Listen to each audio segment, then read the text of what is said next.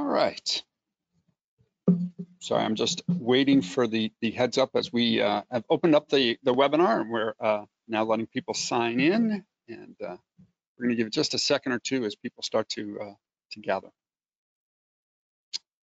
Thank you for joining us this afternoon. I'll wait until we get a critical number.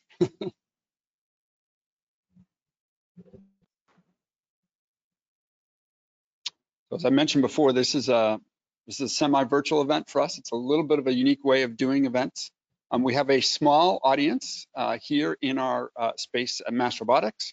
The larger audience is through GoToMeeting or GoToWebinar, and we're trying to juggle the two types of different platforms. Always makes it fun, but this is our second one that we've done like this, and it seems to have worked. How are we doing? All right, great. So as I said, good afternoon. My name's Tom Ryden. I'm the executive director of MassRobotics. So we're an independent nonprofit that is organized to support the innovation ecosystem here in Massachusetts. We focus on robotics, AI, connected smart devices, types of things. We aim to bring together startups, corporates, universities, different partners to really encourage the interaction and growth of these companies. This is our robotics and manufacturing event. This is one of our signature series events where we dive into an industry that has particular challenges that robotics might be able to assist in.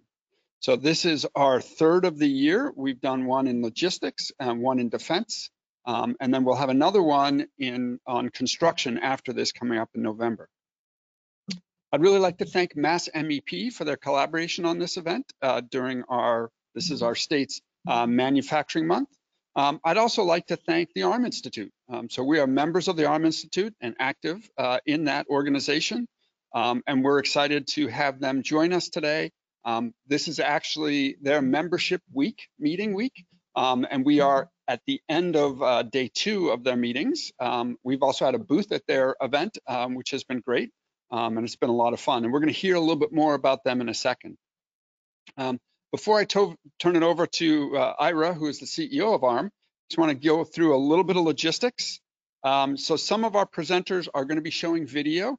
And to get the best viewing experience, it's best if you close your other applications that are on your computer. Sometimes these videos will pop up behind your other applications. Also, all presentations are going to be available as handouts. There is a handout tab in GoToWebinar. If you look on the right-hand side of your screen, you'll find a tab that has handouts, and you can download any of the handouts that are provided by our speakers, and you can look at that information when you wish. We'll also be monitoring the tab for questions. There's another tab that allows you to do that. We have a ton of presentations today, so I'm not sure we're going to get to individual questions, but if we do, we'll try to answer them during the speaking period. If not, we'll get answers to those questions out to you either directly or through a blog that we'll post after this. So with that, I'd like to introduce Ira Moskowitz. Ira is the CEO of the ARM Institute, which is based out of Pittsburgh. And he's going to be talking today about some of the trends that they see, the Institute sees, in robotics and manufacturing. Ira, great to see you. Well, thanks, Tom. It's great to see you, and thanks for the honor of joining you today. And hello to my friends in Massachusetts, and also to our ARM members that may have just joined us from our annual ARM members meeting, as Tom just said. And we're very pleased to end our day 2 at this point so our members could join this meeting. So let's go on to the next slide. So for those of you not familiar with the ARM Institute, this is one of the 14 National Manufacturing Innovation Institutes. We are a public-private partnership that accelerates the adoption of transformative robotics technologies. And we have a very large and very diverse ecosystem of over 270 members. And our mission is to make robotics and autonomy and artificial intelligence more accessible to US manufacturers of all sizes. But equally important, we train and empower the manufacturing workforce for automation.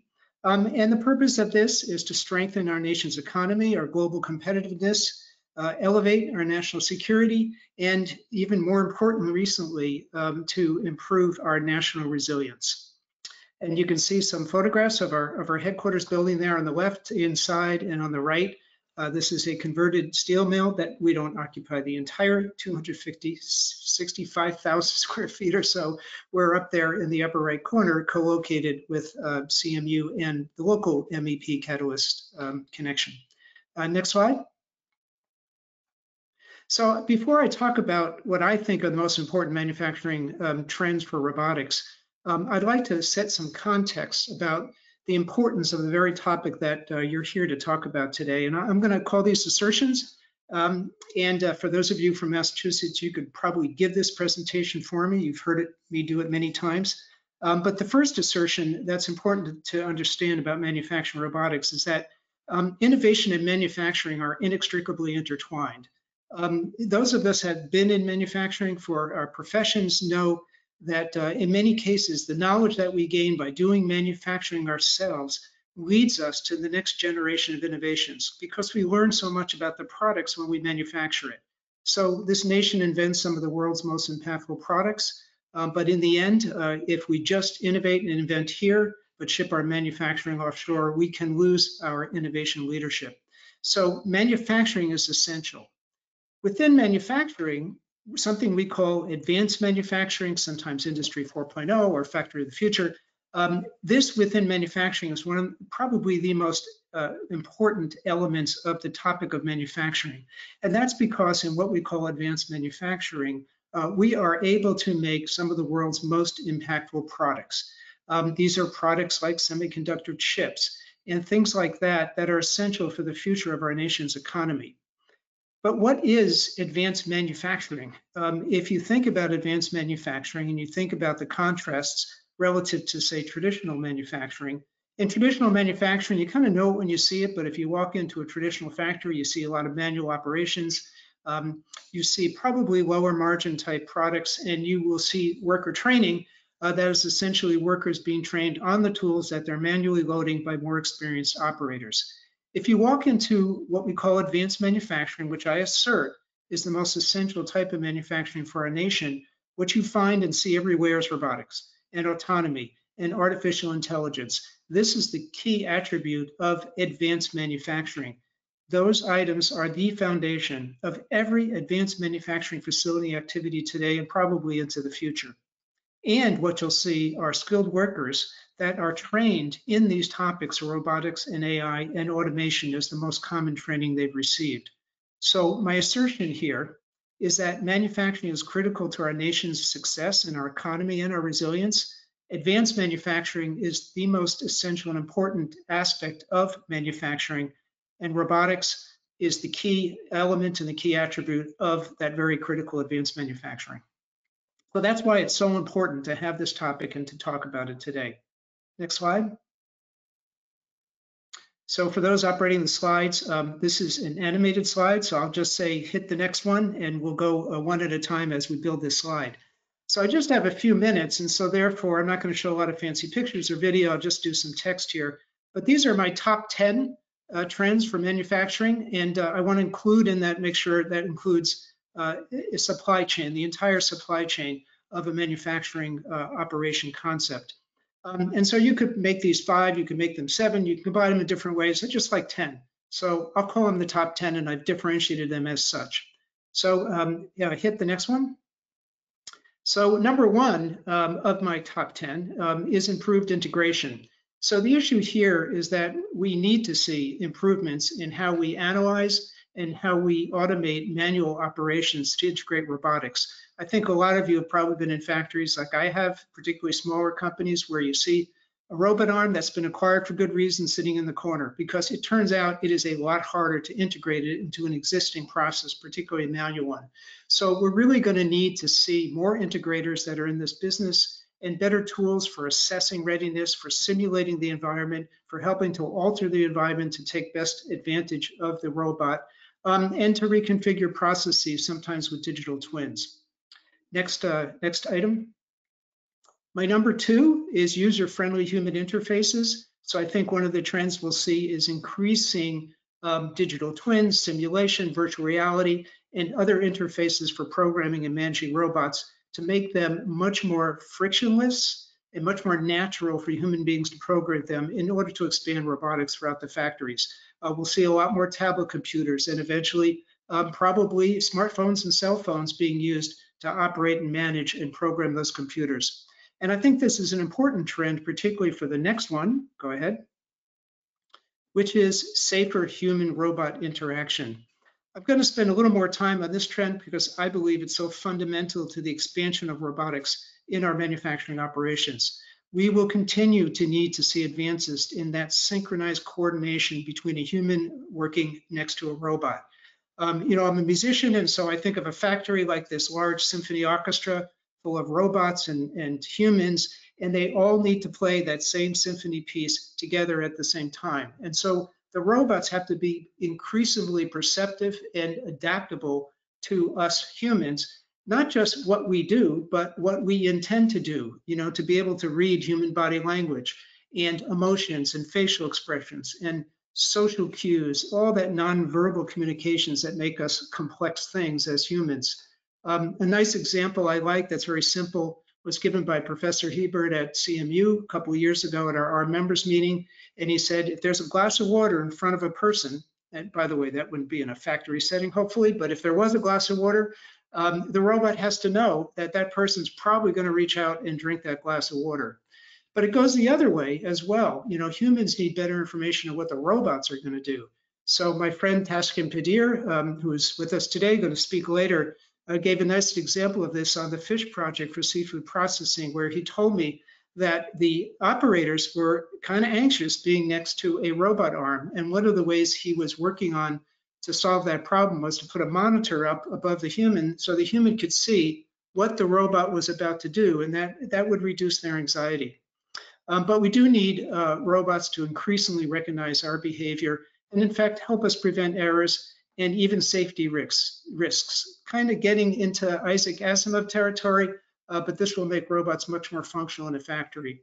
I'll also lump into this category the entire sort of topic of wearable robots, robots that we put around us in a factory to assist in strenuous or risky tasks and to avoid human safety issues. Let's go on to the next one. My number 4 is autonomy.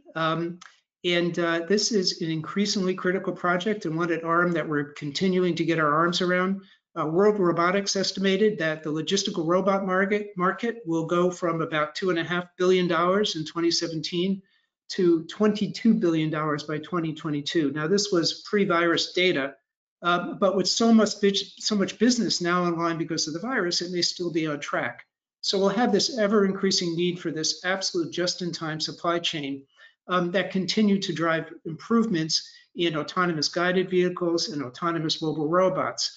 We'll need better multi-robot coordination, computer vision, path management, that whole spatio-temporal information concept to increase the ability of our AMRs to map their environment, understand what other humans and robots are doing in motion while they are in motion themselves, and decide and to some degree independently navigate through both planned and unplanned routes.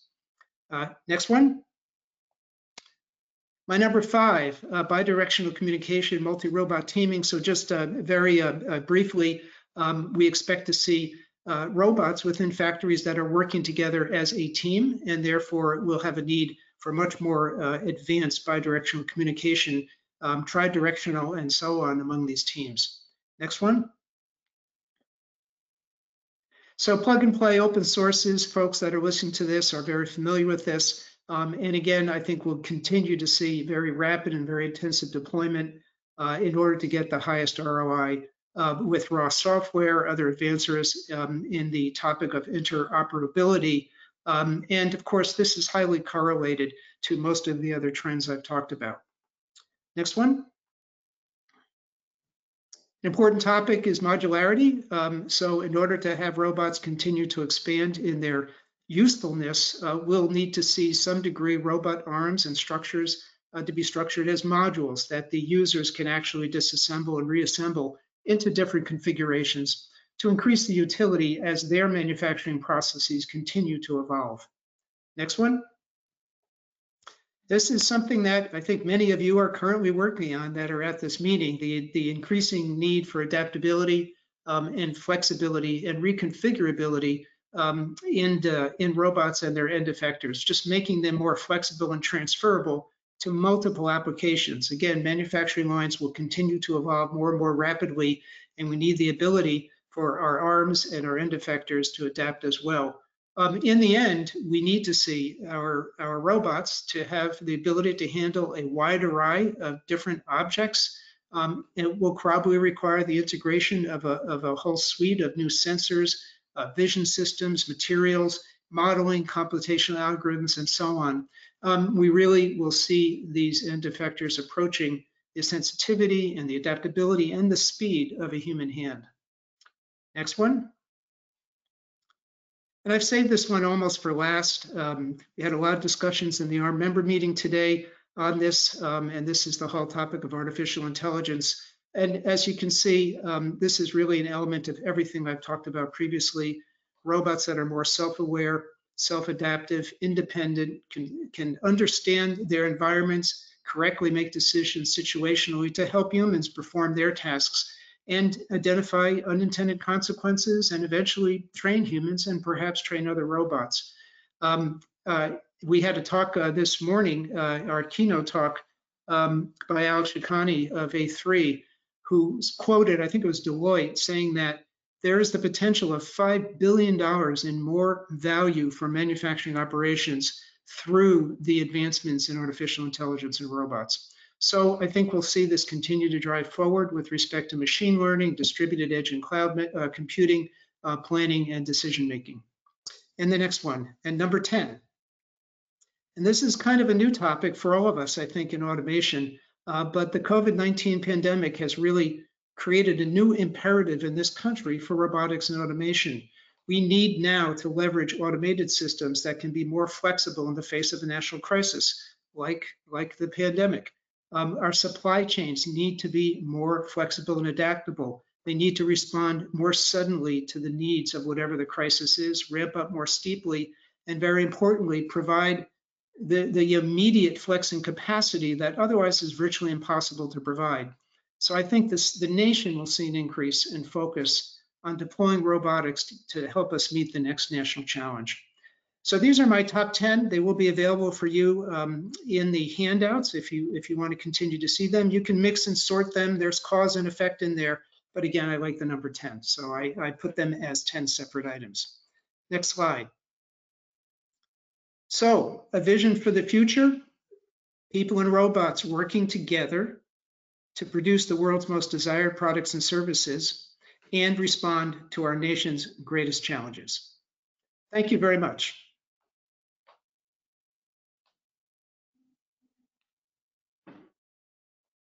Thank you, Ira. Always great to hear from you and hear the latest. And congratulations on your relatively new position out there at ARM. And I know they're in good hands with your leadership. One of the ways, let me talk a little bit about how we're going to run today's event. We are going to really, our goal is to mix things up a little bit and get folks to interact. So we're going to get presentations from a number of manufacturers that we know here in the area. They're going to talk a little bit about their challenges, and then we're going to highlight some of the startups that we're working with and some of the solutions they're working on. Obviously, the idea here is to make connections and help each side understand a little bit more of what's happening with the other side. So first up is Giovanni from Vibram. I think a lot of you probably know Vibram. If you look on the bottom of your hiking boots, there's this nice little yellow, as you can see on the thing, logo. That's a lot of them. And so I think you've probably seen them. What you might not know is they make the vast majority of the U.S. Army issued shoes and boots and the soles for those. And they're located just west of Worcester. So Giovanni, great to have you. You're up. Okay, thank you very much. Yeah, next slides, please. Good afternoon, everybody. Yeah, we are Vibram. We are sharing also the presentation between myself. I'm dealing with the operations, and my colleague Chris Nikopoulos is dealing with quality. So we are probably the best guys to present our challenges. Very quickly, Vibram is an Italian company, like you can appreciate from my British accent.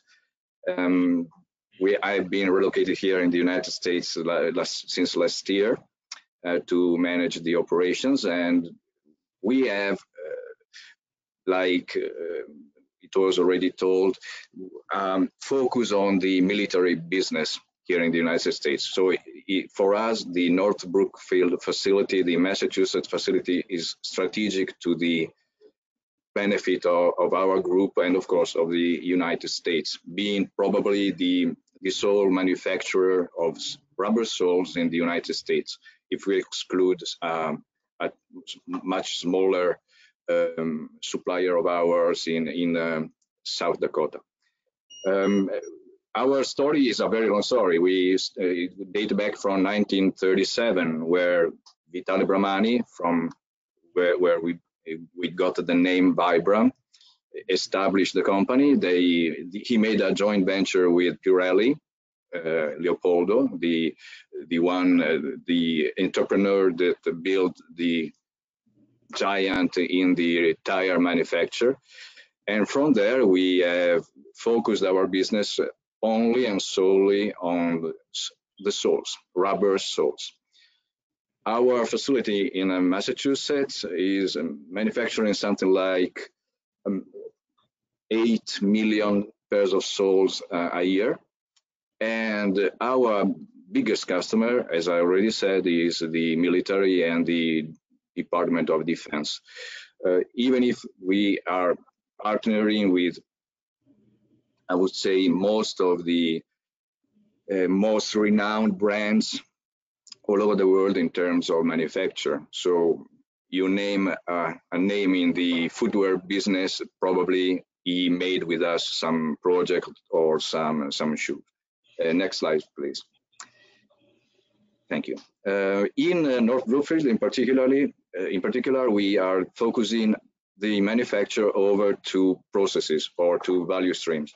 One is related to the rubber manufacture, rubber soles. The second one over the rubber and PU, which is the probably our most value added business currently, even if it adds up to around 15% of the total operations of the facility. But it is also the most complex process, and that is why, like Chris will mention, this is for us one critical process we are focusing a lot of attention over and looking for opportunities to make it more automated, to utilize concepts of artificial intelligence. I've seen some of the attendants today are also starting to collaborate with us in terms of future developments. And that's where we are looking forward to meeting great leaps in technology, in advancement, by using automation, artificial intelligence, and other tools at our disposal. Next, please. Here are a couple of examples of our technologies. Just a quick comment. This is focusing on the manufacture of rubber. Basically, the current concept of rubber manufacture dates back since the 1950s. So it's a very traditional, very consolidated process. This doesn't mean that there are not a lot of opportunities to make it run faster, more efficiently, with higher quality by adding specific automation or semi-automation to the concept. The next one, please. And this is the PU manufacture. You will see in the video how we have arranged the process. It's a much tinier process, a lot more flow-like. Again, not a lot of innovation so far. The PU manufacture, again, dates back since the 1960s, 1970s, but we are looking at great improvements in terms of the quality of the product itself. So the polyurethane is leaping forward actually. And we have to adjust our technologies to new challenges in terms of lightness or performance and so on. So now I hand over the presentation to my colleague, Chris. Thank you, Giovanni. Next slide, please. Like they said, my name is Chris Nikopoulos. I'm our Director of Quality. Please pause the video just for a second. Thank you. So we recorded some videos of our factory to give examples of areas where we could use some assistance in adding automation to our processes. We have a very old factory, and there are many areas where we've not updated with current technology. So you'll see in the video that we've broken the processes down into the two major product lines, like Giovanni said, polyurethane unit soles and rubber soles. So I'll go through each area and very quickly in order to give you a basic understanding of our challenges, some of which we've already started to pursue with some partners that are here today, but I think that we're open to solutions for a lot of these processes as well. So if you please start the video, you can see that this first area is our polyurethane process, PU mold release spraying. We have issues with consistently spraying the mold release, and inconsistent application can cause sticking, which results in defects of our components. Too much mold release can also cause aesthetic defects and contribute to bonding problems between the rubber and polyurethane. Next area is our preheating of rubber. So you can see that we have some issues with managing the rubber. Frequent loading and unloading causes issues with maintaining temperature within the oven, and that causes bonding issues. So managing the rubber in the oven and locating the rubber is very slow and inconsistent. PU trimming is the next area. So trimming defects are our #1 cause of bad soles in polyurethane, and operators learn the correct pressure, speed, rotation, and angle by developing muscle memory over time, which makes it so that there's only highly skilled operators in these positions, and it's very difficult to train new associates. PU inspection is the last part of the process. All of our soles are inspected twice, and many of these products that even pass our standards are unnecessarily worked on. So we're looking at AI inspection to identify some of these bad parts and good parts and separate them, sending parts to either a packing station or a detailing step as necessary. Next, we'll see our rubber value stream. Compounding is the first area. You can see that it's a very slow and tedious manual process with many opportunities for error. And this creates variability from batch to batch of our compounds. There's also safety concerns for operators dealing with airborne powder contaminants that we'd like to reduce. So you can see how manual this is as he sprinkles powder in and looks at the readout until he gets the right amount of powder in there. Puts a little bit too much in, grabs some out. Very, very rudimentary process here. Next area that we're looking at is material handling, so transporting material from preforming work center to a FIFO lane in the molding work center. AGVs could significantly reduce the continuous manual transport between work centers in these areas. So you can see our floors aren't super level. It's an old factory, so there are challenges to certain types of AGVs working in these types of areas. The last area that we're looking at is molding. So in this area, preforms are loaded into the molds and soles are demolded. Multiple defects can be caused by placement of the preforms and different components such as our labels. And presses are our bottleneck in our rubber value stream. So the aim is to improve our throughput by increasing the time the presses are closed and the rubber is curing, while reducing the amount of defects that we have in the process. So this is just a few of our processes. We have many more that we added to a list for this video, but to keep it as concise as possible, we wanted to, just focus on a few and give you a brief overview and idea, of what we're going through. So next slide, please. I know there are a lot of startups and integrators and different people here. So if you feel like you could help us out in any way in any of these processes, please feel free to reach out to us, either Giovanni or myself, and we can discuss potential opportunities. Thank you. Great, thank you very much, Giovanni and Chris. We appreciate it. And great insight into some of the challenges you face in your operation. So next up, we have Gary from Pelican. So a lot of our robotics folks know Pelican because we use your cases all the time. They're a multinational company that designs and manufactures portable lighting systems, temperature-controlled packaging, and protective cases.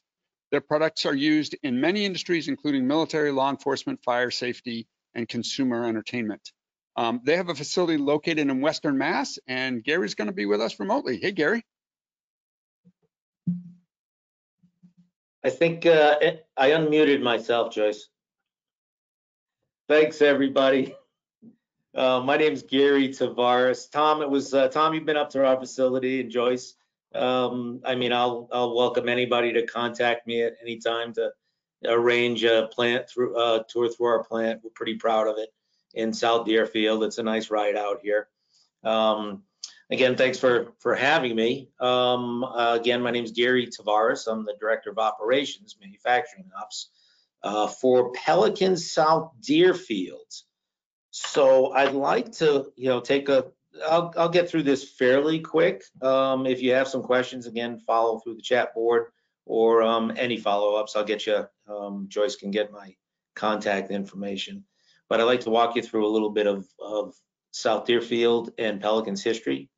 Follow that up with a little bit, share you some of our challenges and our business problems, and also, what's our motivation for looking for some more innovation and automation, particularly. And I have 3 areas that are on my wish list. Not necessarily, there are a couple I might talk about at the end, but there's 3 specific areas we're targeting now. Next slide, please. So Pelican's really over 40 years old. It's actually much older than that. It was originally founded, the Pelican brand, by Dave Parker, who was an avid scuba diver. So he was always looking for, his inspiration was protective cases that were watertight. So that was on the West Coast, is where Pelican is actually founded and the headquarters are. Here on the East Coast, coincidentally, up in South Deerfield, a gentleman named Jim Hardig. So many of you on this call may know, be aware of Hardig Industries. And Jim, for similar reasons, looking for an opportunity to create protective packaging, protect all that is important to you, had his business. And they were actually competitors for many years until 2009, when Pelican bought out the assets of the Hardig Industries. So here we are, one big company since 2009. The operation up here in South Deerfield is a little bit different than your Torrance. Next slide, please. You can skip on that one too. Again, our vision is protect all that is valuable to the customer. In South Deerfield, our focus is 100% on protective cases. We do flashlights, we do coolers, which are also molded here, so that is another good part. But any drinkware, travel cases, backpacks, all the accessories are in our Torrance facility on the West Coast, just outside of Los Angeles. Next slide, please. If you haven't been up here, take a nice little ride out west, up 91. It's probably 30 minutes north, South Deerfield. Stop at Yankee Candle, come visit us. We have a facility where we have about 400 people, 3 shifts. We operate large tonnage injection molding machines, anywhere from 1,250 tons to 3,000 ton machines. And we also have one of, if not the largest, rotational molding operations in the country. Next slide. Our business is really broken up into almost two separate operations. One, as I had just previously said, was injection molding. Most everybody on this webinar is familiar with injection molding. What's different for us, very large cases. You've seen, 30, 40-inch cases. We've got molds that are, they go into 3,000-ton machines. So, you're talking about, multi-ton molds themselves. Very capital intensive, very expensive. We've got 5 of them that we run. And we run them pretty much 24/7. Not 7, 24/6. We'd like to run 7, but we can't find the people. That'll be the next one. Rotational molding is something I'm not sure if y'all are familiar with. Very simple operation. Lots of your large cases and examples of containers or trash cans even tend to be rotational molded. Very simple molds. They're very inexpensive. The cycle times are very long. So those are that's a weakness, but the simplicity of it is one of the strengths. And we mold cases that are, if you all been up here, we mold cases for the government that ship helicopter blades. We've got cases that are 6 feet by 6 feet by 6 feet. So some pretty massive cases. When I say cases, we're not talking about little protective cases. We do some pretty massive stuff. There's an image down at the bottom below on the right side of different sizes, quantities. We do a large variety. Next slide, please. So what's our biggest challenge and what's our biggest motivation to start to pursue some automation opportunities? I'll go down the bottom first and then work up. I was out talking with an operator just on Monday and asking them, hey, would it be helpful if I had a pick and place robot to help you out? And surprisingly, the response was, oh no, you're going to eliminate my job. And I had to spend the next 10 minutes trying to explain that we're not eliminating your job. We can't find more people to do your job. So the shrinking manufacturing labor pool in Massachusetts, and I think across the country, is really your #1 incentive to start pursuing some automation. We just can't find the labor, and we're very labor intensive on building our cases. We've got 3 different agencies right now and numerous incentives just trying to get our labor pool back up to meet the demand. Kind of leads into one of our biggest challenges. We're a little bit unique. We're more of a mass customization. We will produce or ship, could be 30,000 cases out of this facility a month. Now, that sounds like a lot of volume, but when you consider half of them they're small runs, less than 100 pieces, less than 500 pieces, and even onesie twosies. We do a lot of very small, less than 10 unit production runs, very expensive, but they're very small. So when it comes to automation, it's really kind of difficult for us. I think Ira had one point, is point number 8. I had to make a note of that. In terms of trends, for it to be attractive to someone like Pelican in this facility, has to be adaptable, flexible, and very reconfigurable. So those are kind of our constraints when we start looking to automation. Next slide, a couple of opportunities for us. So our technical packaging, which is very small volumes, very custom package, again, for the military. Everything that we make has a drilled hole of some point, some size in it. Lots of these cases have 20, 30 different holes that are drilled manually right now for fastening. So some of these builds take, anywhere 30 minutes to multiple hours to build a case. And drilling is part of the problems, part of the process. So we haven't pursued it heavily, but we're looking for solutions to take cases as they're molded, tie them up with a print and see if we can, almost like a CNC operation, have something automatically drill a case. Again, the difficulty will be the reconfigurings, because not all cases are sized. I might have to configure 10 units and then change over to another 10 different units. You don't get very many long runs. So those out there that might have solutions, keep that in mind. Next slide.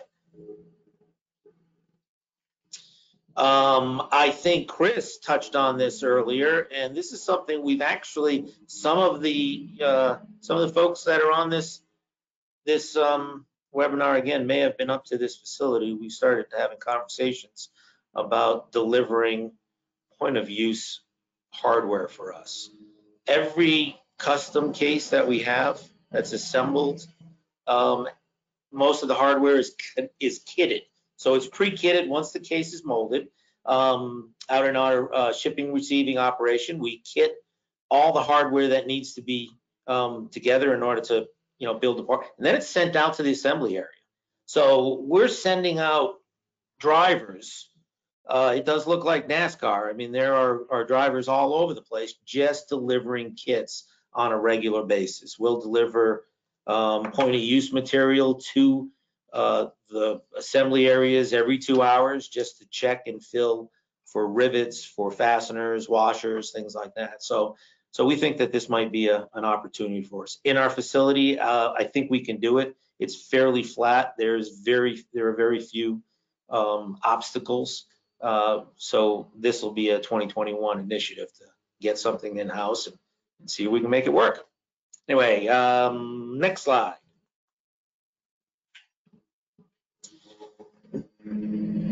I apologize for that. I picked the wrong room in the worst time of the day. They're mowing the lawn.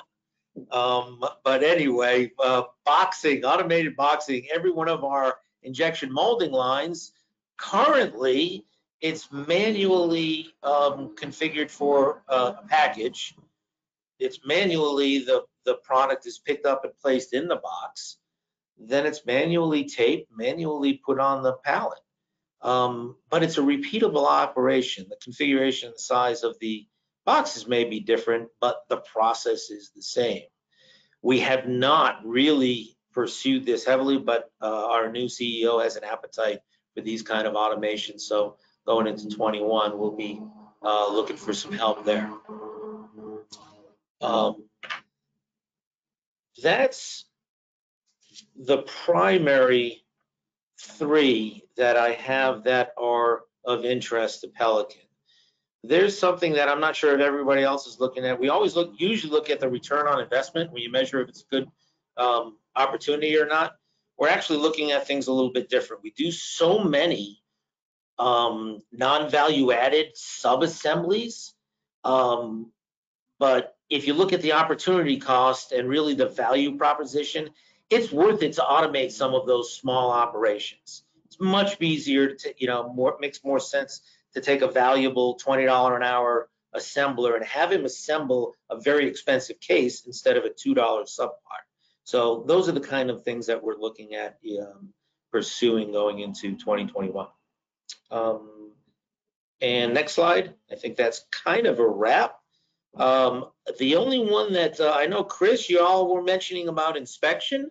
And if anybody's interested in having the conversation, our #1 quality issue is missing hardware. At the end of a build, if someone misses, some hardware, particularly on a cooler or a small cases, we don't have a process right now, but we're looking at high precision scales, Tom, that you can come out and look at it. We got one that we're trying to put in place that are very sensitive. That'll at least tell us if we're missing something when the case comes down the line. Great, thank you very much, Gary. Appreciate that. I have had the opportunity to tour the Pelican factory. It was fascinating, and he was very gracious to show some of the challenges that they're looking to tackle with automation. So next up, we'll hear from Ray Supranat. I think I'm gonna butcher your last name. Sorry about that. Ray is actually here in person, so which is a lot of fun. Ray is the president of Davico Manufacturing. Davico is located in New Bedford, Massachusetts. and specializes in exhaust manufacturing with direct fit and universal mufflers and pipes, carb legal converters, and hard to find direct fit catalytic converters.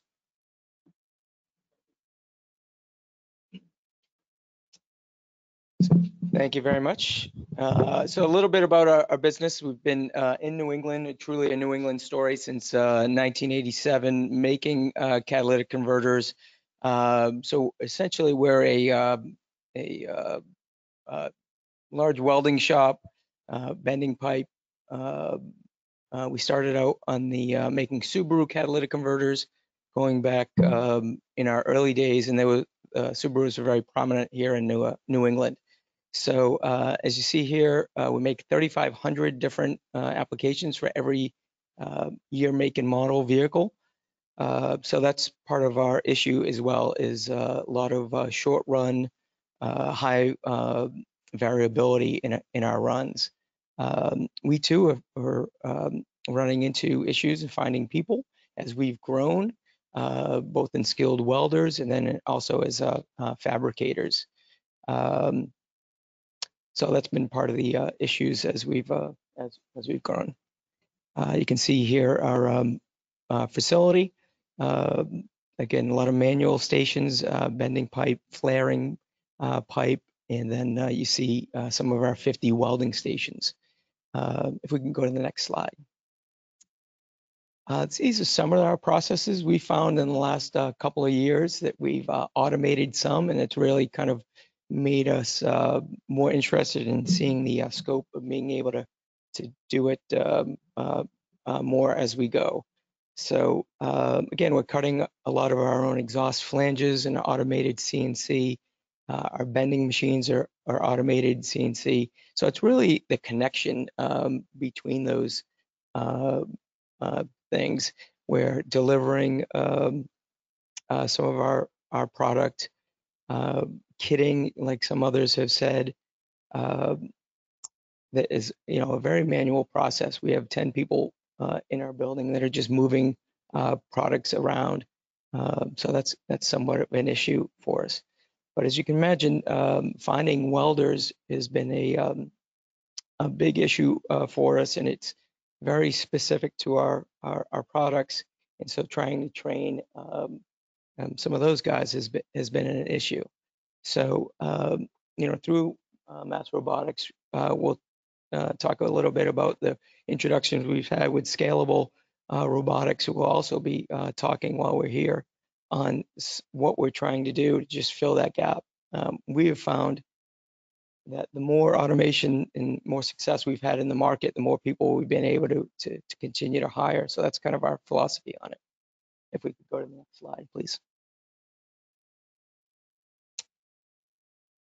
So this is a little more of our kind of journey through automation. You'll see in some of our next slide with our products, we have a lot of round, very simple welds. We've tried to take that out of the hands of our humans, just because, like I said, we have more work for them that's more value adding. So we are working on some automation, but some of our future goals, in addition to what we're doing with scalable, is automating our tube cutting process, delivering that to the tube benders, as well as our kitted products, delivering that to the people who are going to add value. If we could go to the next slide. This is just a little bit about what we make. I think one more slide is our actual product. I didn't realize we had that animation. That's great. So we make some very simple products like that you see there, and then we also make some very involved pipes that have multiple connections and a lot of bent tube that have to all fit together. And so again, with our variability, what we found in some of our automation is that our fabrication tolerances aren't as tight as they need to be for automated processes. So we're learning that stuff. And so that goes with that. Some of those themes we heard earlier about adaptability, man, we've learned that the hard way. So So it's a little bit about, our product and what we do. And if we could go to the next slide. And I know the guys from Scalable are also going to talk, but we're really excited about kind of the progress that we've made here in a very new kind of partnership with Scalable that we were put together with through MassRobotics. And this is really an additional robot that's going to scan our product and allowed us to bridge that gap with our guys who are either good welders but not good robot programmers, where they scan the product with some pretty simple teaching here with the pendant that you see to really be able to expand our capabilities on it. So some of our challenges are, like, in addition to the variability, is the sheer weight and bulk of some of our products. That's been troubling for some people looking to automate. But it's a very industrial, hands-on product process at this time. So, like I said, it's the moving of the product, automating some of the cutting and joining that we're doing, and also on the inventory side, if we think we can do some more stuff as far as automating the binning process and moving this our products, which really vary in shape and size, to the shippers who are shipping it out. So that's a little bit of our process. So we appreciate the opportunity to be able to present, and hopefully at some point we'll be able to talk more about this welding process. So thank you. Great, thank you very much. So obviously we're very excited that our startups are engaged with some of the companies here, and that's what we obviously want to encourage more of. But I think it's just fascinating to learn also about some of the manufacturers, the challenges that they have, and how they're stepping into automation. So next up is Rich Myers, Director of Operations for CheerPack North America. They are located in West Bridgewater, Mass. CheerPack is a provider of spouted flexible packaging and systems. The West Bridgewater site develops the laminated pouches, injection straws, and caps, and ships product worldwide. It is food grade production. It's a food grade production facility. Rich is going to share some of the progress that they've made with adding robots to and automation to the factory floor.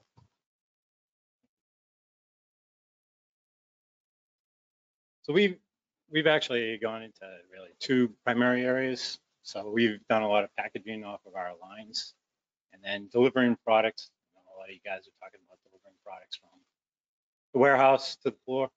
Oh, sorry, warehouse to the floor. So we've done a lot of projects around that. We were fortunate to have our ERP company work with us and help us develop software directly, so that we actually don't have to do any of the interfacing. They actually did a lot of the interfacing for us. So we go to the next slide.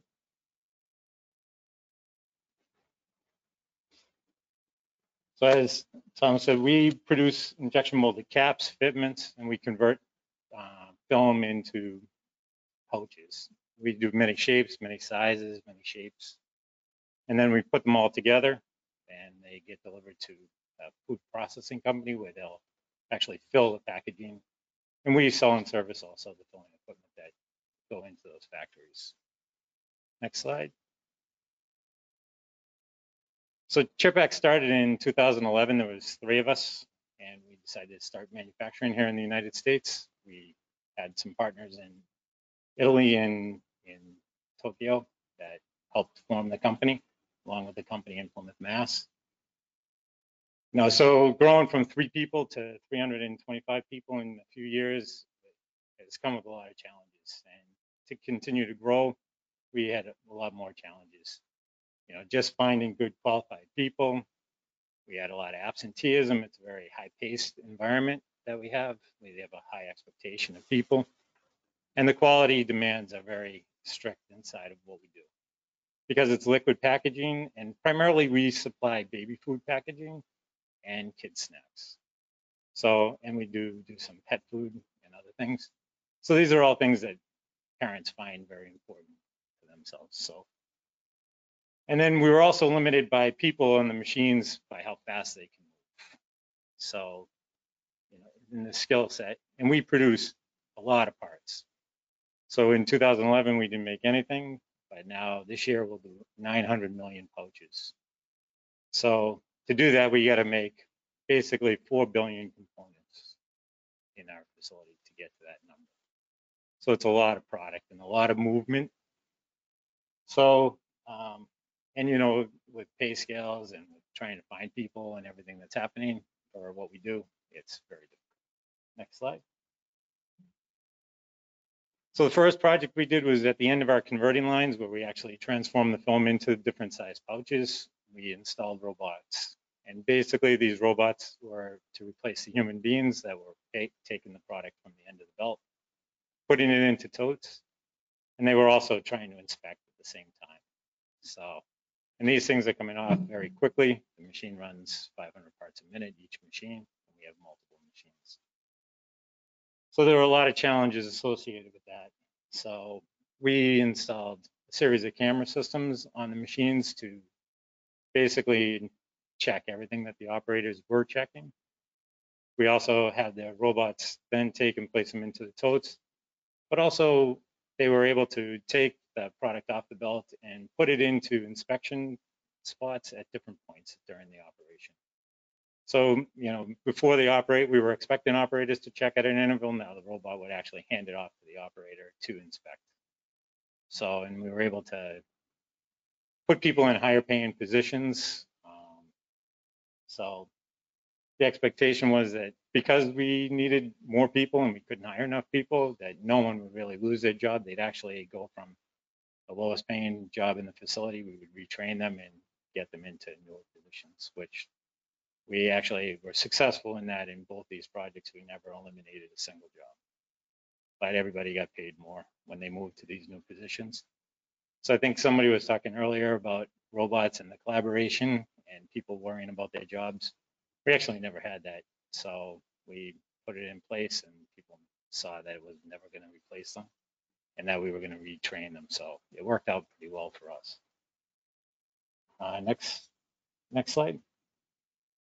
This kind of just shows you what the effect of it was. In 2015, we did everything manually. So everything coming off the lines was manual. We didn't even have the number of machines we have today. But we had 84 people. And we spent a ton of time on overtime with people working in the factory. In 2018, when we completed the project, we had only 35 people in that operation, and our piece parts per labor hour were over 13,000.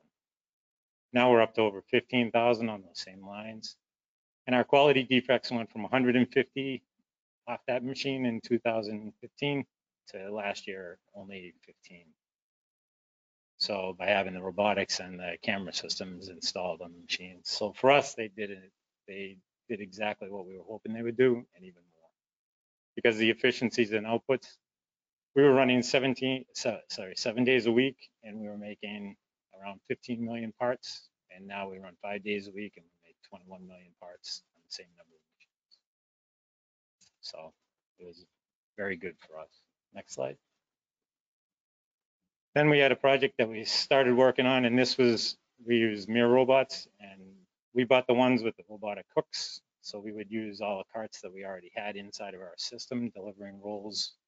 Before we'd move them with humans, now we move them with the robots. And we were able to, our IT guy had a good relationship with our ERP company.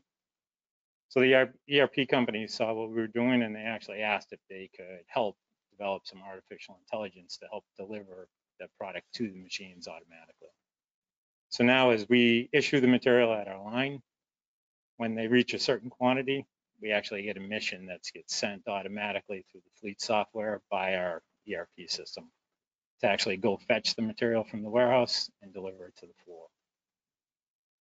So on our main products, on the pouches and stuff, because they're all different brands and different makers, those are all done off that software. Some of our common components like pallets and fitments and boxes, they actually developed a simple interface so that we just have a couple of clicks and we can move automatically all the material from the warehouse right to our production lines.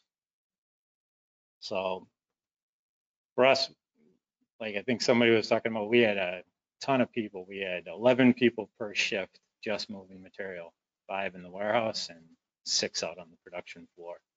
Now we have 2 on the production floor and 1 in the warehouse. So for us, it was a huge labor savings, and they were people that we couldn't find. And I think that's the biggest issue that I think everybody has, is just finding good qualified people, even at some of these basic jobs that don't require a lot of technology and a lot of skill. And going forward, we are, and so I'm open to anybody who's working on projects of actually taking the product from the end of the line and delivering it to our automatic pallet wrapping systems that we have. So that interface is kind of our next phase into what we're looking. And I think if you click on the link, you can actually see that the robot run.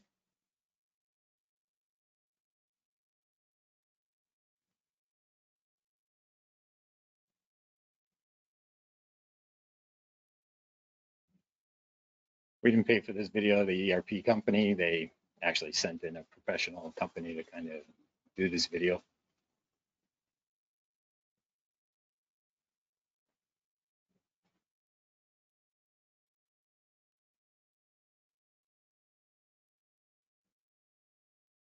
I know, so that's fine. So he's actually from the ERP company, so the ones that helped us do this interface and put the application together that we're going to do. That's our location and our IT guy and our engineer. And he's just talking about the labor savings and the cost savings that we're hoping to get. They actually also created a front page, right? They have these, what they call lobbies in our IFS system. So we can actually see the performance of the robots and whether they're active or not active real time. This is kind of just showing our process in our manufacturing facility. So.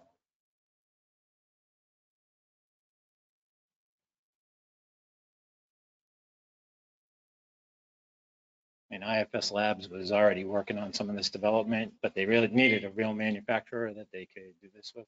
And so we've allowed their customers to come in and view our operations, see some of the things that we've done. This is what the robot does. It basically goes down, collects the product. We can have different carts and different ways of delivering, because when that robot arrives, it actually scans that QR code that's on the cart, and it knows what cart it's coming towards, whether it's a cart that's delivering the pouches, whether it's a cart that has the rolls on it, or whether it's one of the carts we have that's doing pallets and so forth. And it's all, it used to be that you had the magnetic tape on the floor. This is all done by GPS. So it's all done. You can do it from your phone, you can do it from a tablet.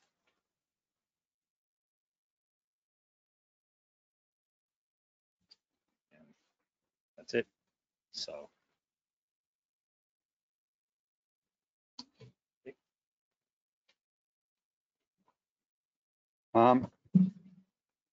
Great. So thank you very much for that. So now we've heard from our manufacturers in the first half. We're going to take a short break, 5-minute break, I'm told from the back. So we'll get started at about 10 past 3. So when we do resume, we're going to now hear from a whole host of startups doing different applications. They're going to be rapid pitches. They're all doing about a 5-minute pitch. And so we're going to go quickly through them. And then we're going to have a talk at the end about kind of the future direction of robotics and manufacturing from Northeastern University. So 5-minute pitch. We're set to go. All right. We'll see you guys back in 5 minutes. Thank you.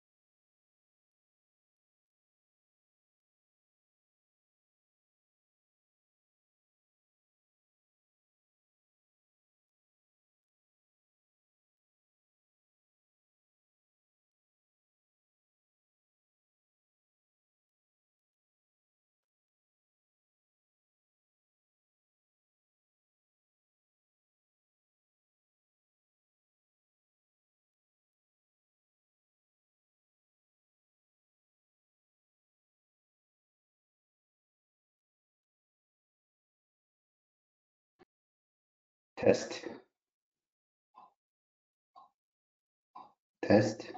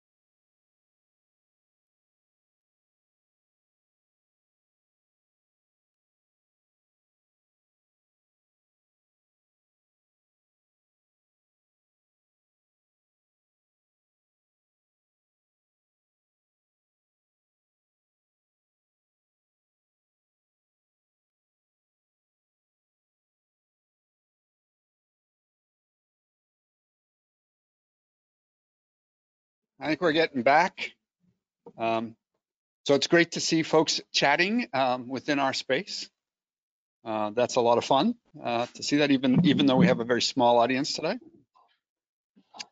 So welcome to the second half of our Robots in Manufacturing event. We're going to kick this half off with hearing from one of our partners, Mitsubishi Electric.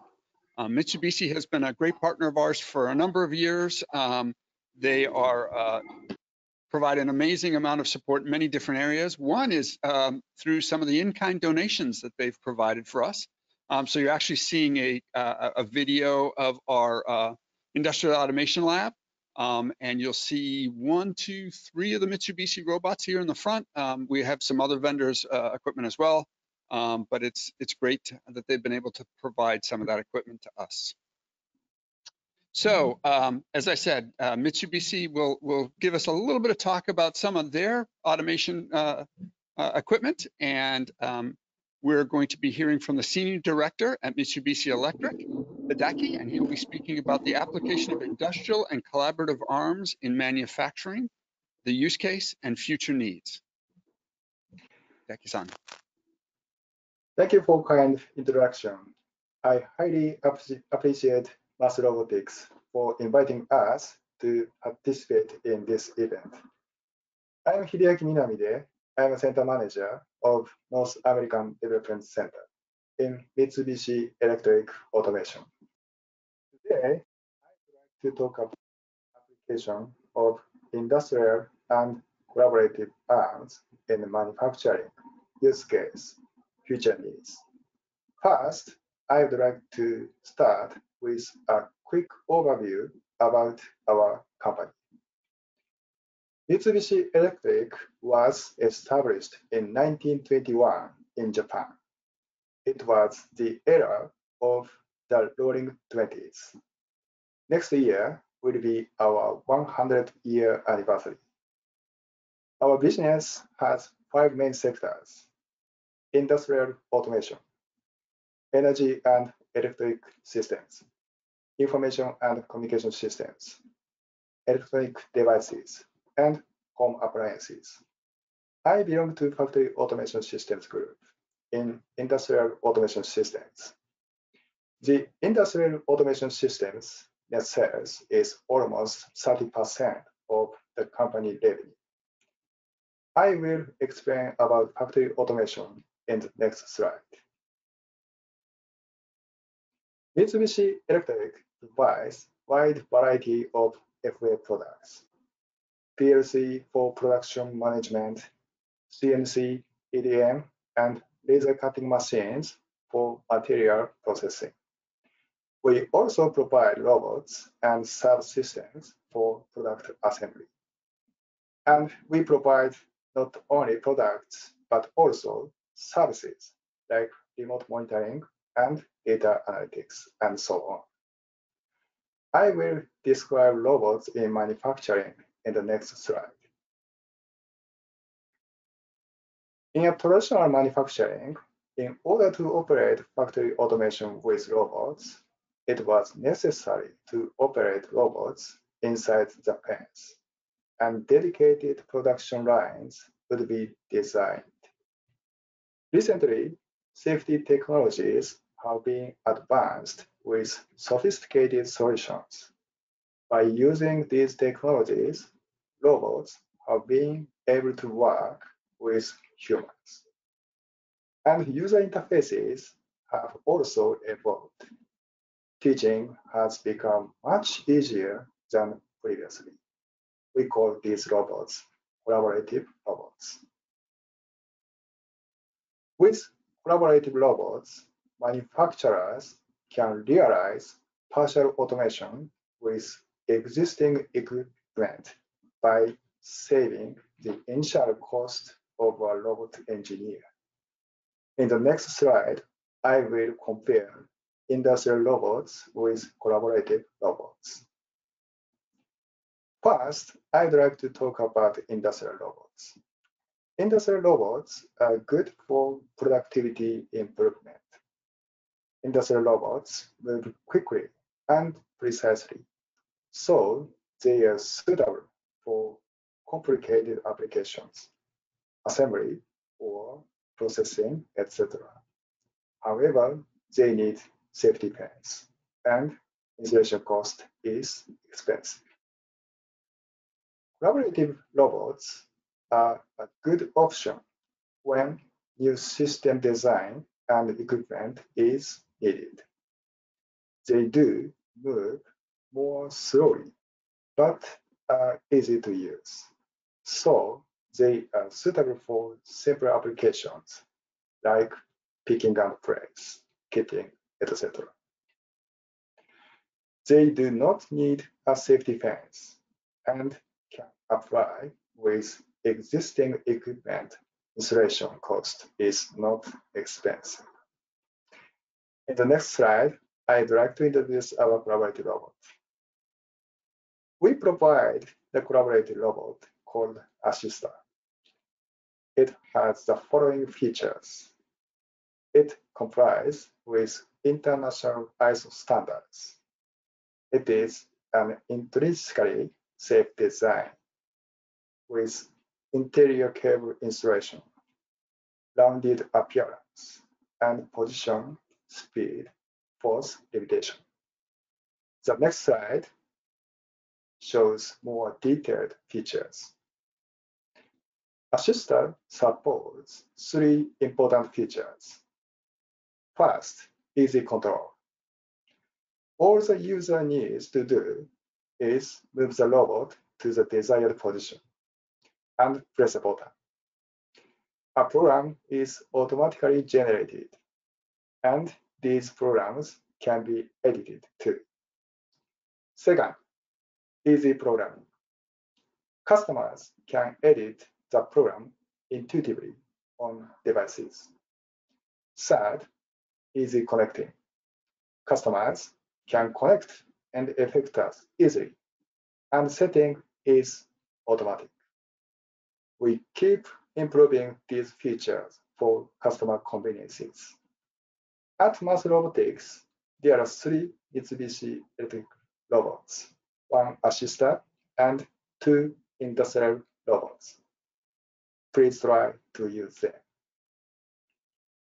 With Mitsubishi Electric manufacturers these easy-to-use robots, we are like the previous manufacturers you heard from today, in that we are interested in the factory of the future and the innovative ways these robots will be used. We will be hearing from many of the MassRobotics companies we have come to know and are working with as part of our Mitsubishi Electric Startup Engagement Program. We are learning from these startups how they will not only use our collaborative robot, but also about other robotics and AI technologies that we can apply in our factories. We look forward to connecting to learn from the MassRobotics innovators and startups. Thank you to MassRobotics for hosting this informative session. Thank you very much. Hideki-san, thank you very much. We appreciate it and always appreciate your support and partnership. So next we're going to hear from a number of startups. They each have 5 minutes. So for any of you who've worked with Joyce, she keeps everything on time. So I'm going to give you the 5 minutes, and when you're done, I'll come and give you the hook, so to speak. So first up is Fringe AI, Chris, and Chris is here locally.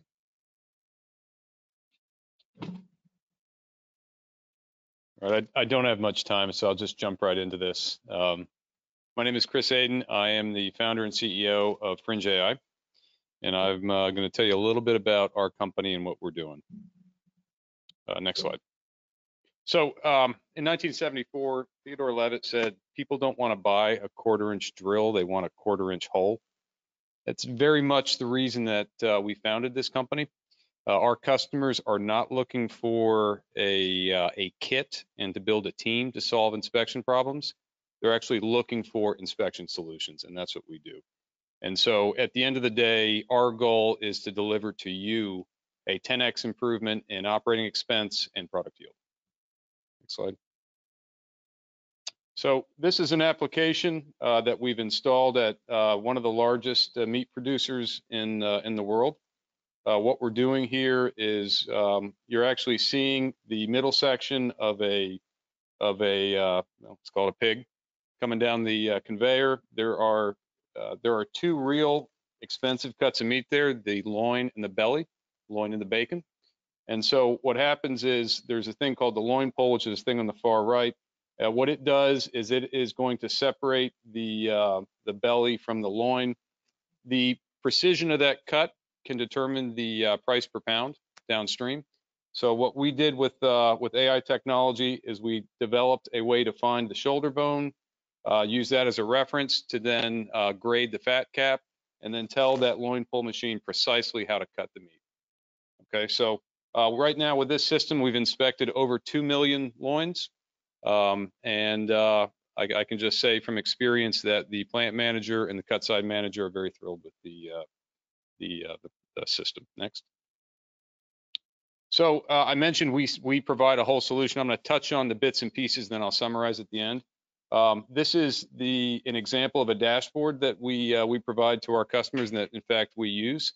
We have our AI systems that are reporting some of the telemetry data up to the cloud, and then we make that data again accessible to ourselves, accessible to our customers through a web browser. So you have access to the data remotely. In this case, what we're showing is actually once we started to measure these things, our customer realized they have some problems upstream that now they're starting to focus on. Never knew they had the problem.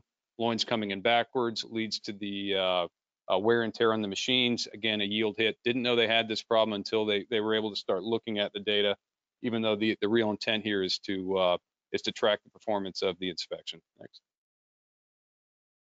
Same factory. In this case, we're grading we're identifying the left side or right side of the loin so that it can be sorted and then deboned downstream. In this case, we're using a 3-dimensional sensor. We are agnostic to the sensor technology. We're agnostic to the hardware platforms. We provide the modeling services. We provide the runtime environment that runs across platform, and then we provide the support services so that we can update models and provide notifications, alerts, and such that you can track the quality of your inspection. Next. So we don't just work in meat. We're actually doing a demo of this system in our lab if you guys are available and around. This is for injection molded plastic. Again, we're using a 3D sensor. This is a electric part that's used in like a socket. So in this case, we're looking for short shot. First thing we do with the boxes is we identify the features of interest, and then we look for short shot in those features. We don't do the automation systems. We communicate to those automation systems to reject the parts. Okay, so this one is going to be our next production system. Again, the model is something that we were able to develop using a lot of the technology that's in open source and other places. So it's state-of-the-art technology. Next. Similarly, this is for scientific glass. We're looking for scratches in chips. If you guys are familiar with computer vision, no chance rules-based approach is going to solve this problem. Next. And likewise, this is for medical devices. This and the other project, I'd say early stage, not as close to production, but what you can see is just the concept. If you can make the connection to your business applications that we could solve, we want to learn more about it. Next. And I've already mentioned basically what do we do. We've got this diagram. This is on our website. Shows really an inspection system. We provide those 3 lower boxes, the modeling services, so that we can deliver state-of-the-art tech, the inspection gadget, which is a software platform, and then the services. And I think with that, I'm out of time. Thank you. All right, thank you very much, Chris. Next up is Robotics. Chris Quick. Chris is remote today.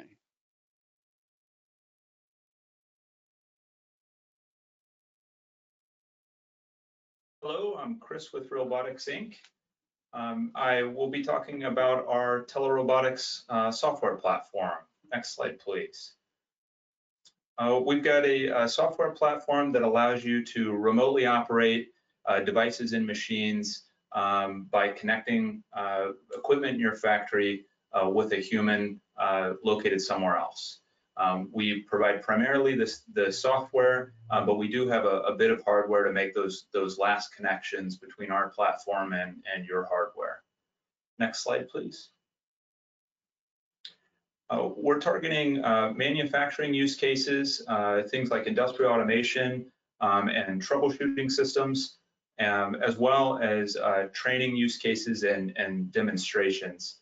It could be remote laboratories or product demonstrations. If you sell a product, especially in today's time with COVID, and you need a way to get that in front of customers, or you don't want to transfer mail it or move people around, you could use our system to give them a bit of a hands-on approach to experience that product. Next slide, please. The unique benefits of working with robotics is we can lower the cost to entry of traditional automation systems, where you're spending a lot of upfront money on software development and edge cases, programming out all those issues that a typical automation system has. You're able to get to work quicker because you have a human in the loop, just a message away, that can get involved with that system and hand control back over to production or to that automated system. We provide remote access and control to your technicians. So if you have one or two specialized personnel that are able to fix or get back up and running your equipment, but those folks only work on first shift and equipment goes down in third shift, we could be a solution for you there. Because of that, we can decrease downtime and help remove or resolve stops, errors, and some of those unknown edge cases that are bound to happen with some of even the best automated systems. And then finally, we open up the door to some new automation opportunities because they don't have to be 100% capable from an automated standpoint when you have such quick turnaround on getting your human folks involved. Next slide, please. For that training use case, if you've got multiple locations or you have staff that you need to get trained on equipment that you're today transporting people or equipment to different locations to get that hands-on feel and training with your equipment, our system could help you out. This is great for situations where there's very specialized or scarce equipment that there may be only one or two of. Like I mentioned, it removes those travel requirements. We can also assist with some augmented reality. So through our live video feed, we can then overlay graphics that help explain and teach what's going on with that system. And of course, we can provide access to your equipment 24/7. Next slide, please. For the manufacturing use case, it's the new automation opportunities, being able to tap into some of those high mix and low volume production situations where there's many edge cases, there's new products introduced often to an automated system, and that just starts to run up the cost on implementation when you're trying to apply automation. So if you have a human in a loop and you have a robust system that can allow a human to remotely operate that equipment and get some of those fringe tasks done and then hand control back over to automation or your AI, we might be able to help you. We'll provide that human in the loop. And then additionally, you can think bigger than your local geographical area for talent and support. You're able to reach out to folks that could be anywhere really with a decent broadband internet connection. Next slide, please.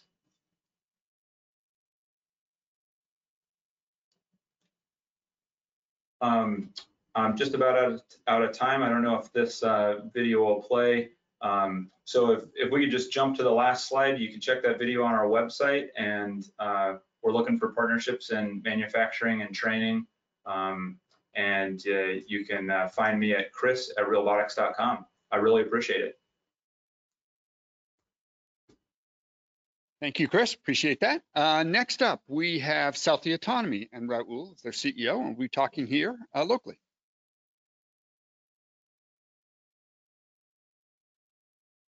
Thanks for having me. I'm Rahul Chivakati. Am I on? Please go back one slide, please. Hi, everyone. I'm Rahul Chivakati. I'm the CEO of Southie Autonomy, and we make it easy for anyone to automate manual tasks today. We want literally anyone on the factory floor to be able to repurpose a robot within 10 minutes and be able to do it with zero expertise whatsoever around robotics. That means no code and no programming. Next slide, please. So what we're focusing on are short run packaging tasks. So this is kitting, palletization, variety packs in the CPG space, end cap display. This could be contract packaging. This could be on the manufacturing side. These are basically applications at the ends of the line, either feeding your production line or maybe at the end of your production line. And what we help folks do is to scale their volume capacity regardless of how many people they have, right? So you can keep the same number of people, add robots, and you can now have a higher throughput without having to hire very expensive automation engineers or have someone have to babysit that robot. That person working the line can be the same person that's repurposing a robot. This lets you maintain variability across your processes. You can be very flexible. You don't have to buy a robot for one process. You can buy a robot for 20 processes in that year and still get ROI. And that's the key, right? You can use the latest and cutting edge technology without having to be an expert in-house. Next slide, please. So what we do is we have a very, very easy gesture-based system where you just walk up to the robot. We have basically what we call the wand, and you can point at different objects in the environment and tell the system what you want it to do that day or for that hour, let alone what you want it to do for that year, right? We can have 2x the productivity gain. You have a steady 20 parts per minute, and you can increase your throughput without having to increase your labor costs. Next slide, please. So what comes with our solution is the robot, the wand, some extra hardware like our augmented reality projector and 3D camera. This is all off-the-shelf hardware. And then our proprietary AI, AR software that really makes this super easy. And I'll show you a quick video to demonstrate that. Next slide, please. And it may be a little bit loud on the volume.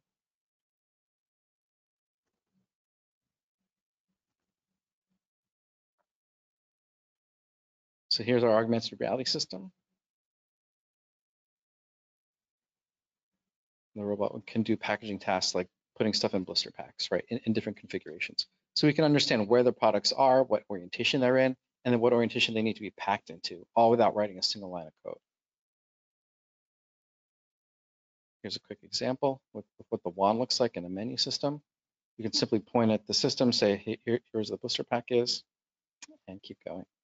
So again, our system is off-the-shelf hardware. We're coming in, doing the integration and providing our proprietary software. This is going to make this easy. I'll give it one more second. I'll kind of get to the meat of the demo here. So we have this demo live in the back lab here. And this is a typical packaging task. This will either get pushed to a contract packager, or sometimes manufacturers do this kind of stuff in-house. You'll see there's lots of different parts. The variations and presentation are not fixtured, right? So you could have any sort of variation of part presentation, I would call it. How do you bring the parts of the robot that you want? So it could be scattered on a table, singulated. It could be packed in a box. It can come on a conveyor. We can handle all sorts of varieties of that. What we're basically just doing is telling the system where to look for the parts, and then where to look for the blister pack. And then the system itself, our software, will figure out how to pick up the objects, reorient them in space without hitting anything, and then pack them in the right orientation into the pack. So again, no code was written to do this. No visual programming, no dragging the wrist anywhere. Our system does all that for you. What you're doing is communicating what is the task that I want to do today, and letting our software and robot system handle the rest of it. Happy to talk more about applications. Kitting is one of our focus areas, as well as packing. Please email me or reach out if you want to talk more about applications. Thank you. Thank you, Ru. For those of you who are here, as Ru mentioned, we'll be doing some demos. So if you wanted to stick around, we can, in small groups, walk you through and see some of the equipment. So next up is Ubrios. Anders will talk, and he will be remotely. Anders, you're up. Hi, everyone. This is Ander from Ubrios. I'm going to be talking about our technology today when the slides kick off. Hopefully, we'll see some nice stuff. So we built gripper for foods. And it's the most versatile hand on earth, we call it. But with one caveat, it's a robotic hand. So next hit, please. Twice. So here's the situation. Picking and packing is done mostly by human workers because of human dexterity. right? And you know it better than I do. You've been living it as manufacturing companies out there, and human labor is expensive. We don't have many of that, and they're uninterested because this is absolutely not built for a human. These tasks, and those are actually built for robots. So those activities are mundane and repetitive. So in the next slide, I'm going to talk about our solution. And as opposed to many of the solutions that my friends over here at MassRobotics talked about, we are on the hardware side, and we are basically bringing all those visual technology or all the software technology to the end with a very versatile hand. So we built this electrical soft gripper that is made with rubber fingers, and that is going to basically pick up any delicate object with no harm to it. But one other importance of that is not only it can gently pick up objects that are delicate, it can also conform to the shape of many objects, regardless of their size and shape. So it can conform. It is fully electrically actuated, and it's very lightweight. Therefore, it is very, very affordable compared to the competition. And the next question you have is on the next slide. Do you need a soft gripper? So you may or may not, and here you go. This is my help for you. If you have an operation where you can, see the variables as object variation, precision, weight, fragility, surface finish, you can actually plot, or we can help you plot your operation in this graph, and then see which line it goes as closely with, so that you can pick the right gripper for your needs. And in many applications, we are limiting the main area of grippers to soft grippers, rigid grippers, and suction cups. And if you have high object variation and you don't need a lot of precision, if you are picking up medium weight objects, if your objects are fragile, or your surface finish is very low, in other words, the rough surfaces, or the object is complex in shape, then perhaps a soft gripper is the right choice for you for flexibility and variation. So if you need a soft gripper, then okay, which soft gripper are you going to get? And on the next page, I'm going to show you a few options and the decision criteria for you to actually think about. Although I mentioned this is a gripper for foods, like I said, in all those mentions, there are many other manufacturing items that are not food items, but can be fit in that previous graph. So when you look at cost, or gentleness, or ability to handle delicate objects, simplicity, easy setup and adjustment and maintenance, speed, high speed. If you need adaptability, in other words, if you want the gripper to be able to pick up a variety of objects, and if you want your gripper to be able to be deployed on a various set of robots, systems, peripherals, then Uberos Gentle. In other words, our gripper is the best choice. If you keep hitting on the buttons, you're going to see where our competitors on robot and soft robotics fare against our solutions. So from a cost perspective, we have roughly half of the price. These are all soft robotics, so they're all gentle. However, when it comes to simplicity, because our solution is electrical, just like on robot's gripper, we are much better than from a simplicity domain than any other pneumatic solutions. When it comes to speed, we can actually go up to really high speeds head-to-head with pneumatic systems. From an adaptability perspective, another important piece is our range of fingers, or the finger range, is very high. So you can actually pick up very small items, as small as like 5 millimeters to as large as 4 inches, or I should say 10 centimeters, 12 centimeters.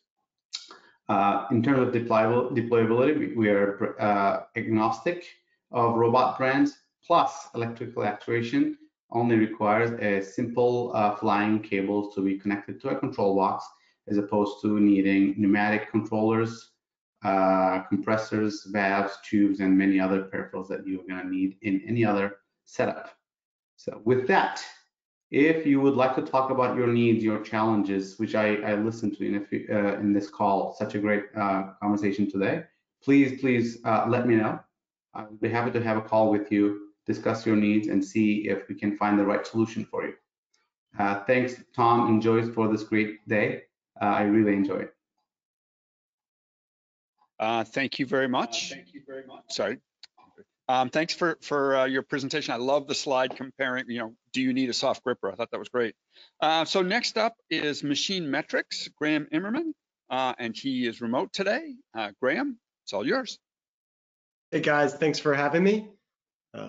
My name is Graham Immerman. I'm the VP of Marketing for Machine Metrics. First slide, I guess, please. So a bit about us. Machine Metrics is the operating system for the autonomous factory. We've built an industrial IoT platform designed to accelerate factory digital transformation through plug-and-play manufacturing equipment connectivity, powerful analytics, and intuitive apps for factory workers. Next slide, please.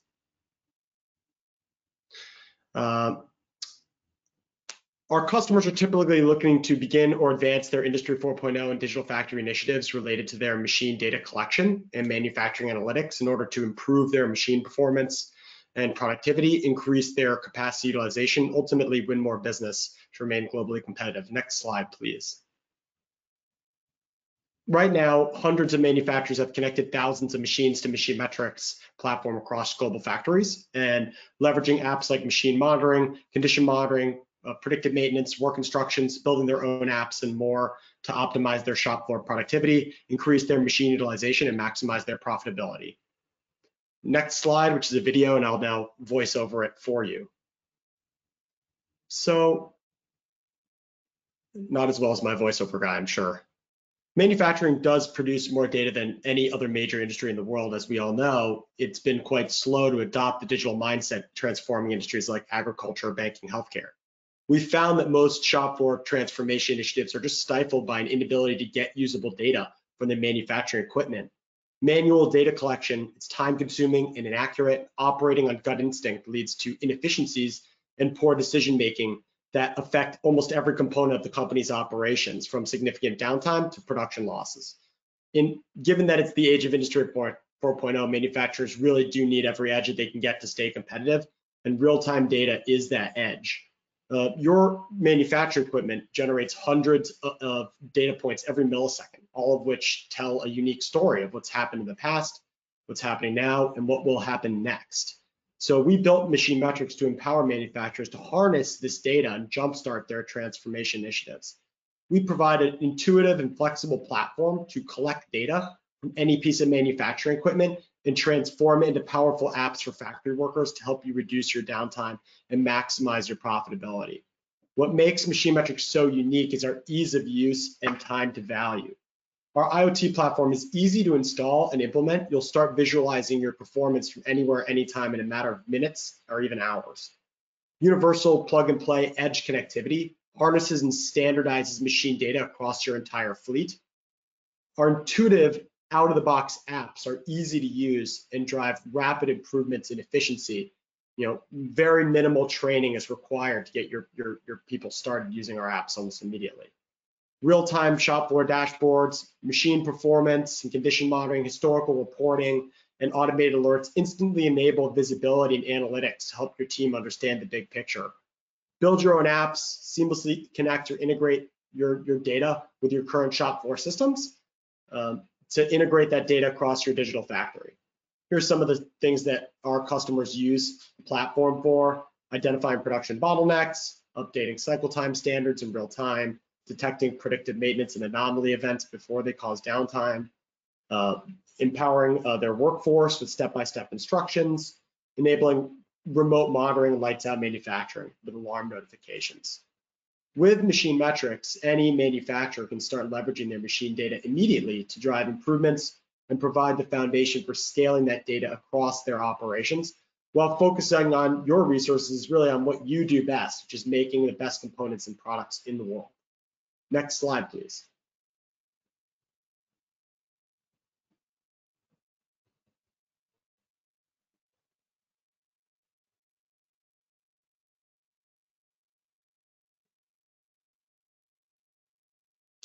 I urge you not to take my word for it. In fact, we like to let our customers do the talking for us. This is just one of our many customers that was able to achieve rapid and continuous value with our platform, increasing their OEE by 30% and their capacity utilization by $4.5 million in just the first year using our platform on a subsect of their machines.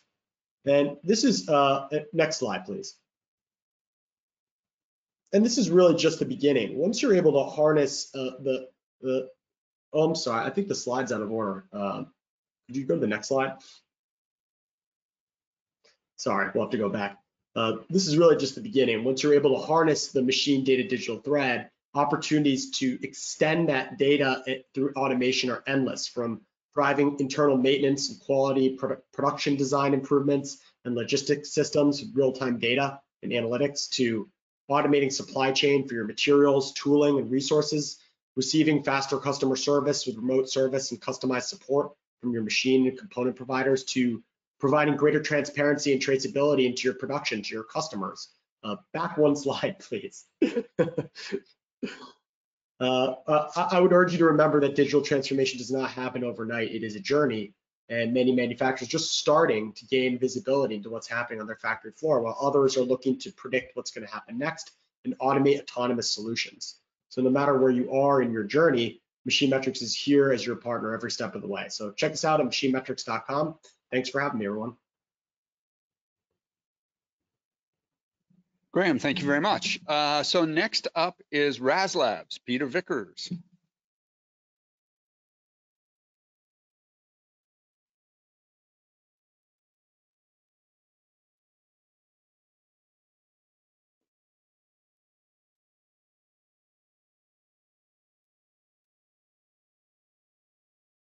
Hi guys, we're unique here in this group of people.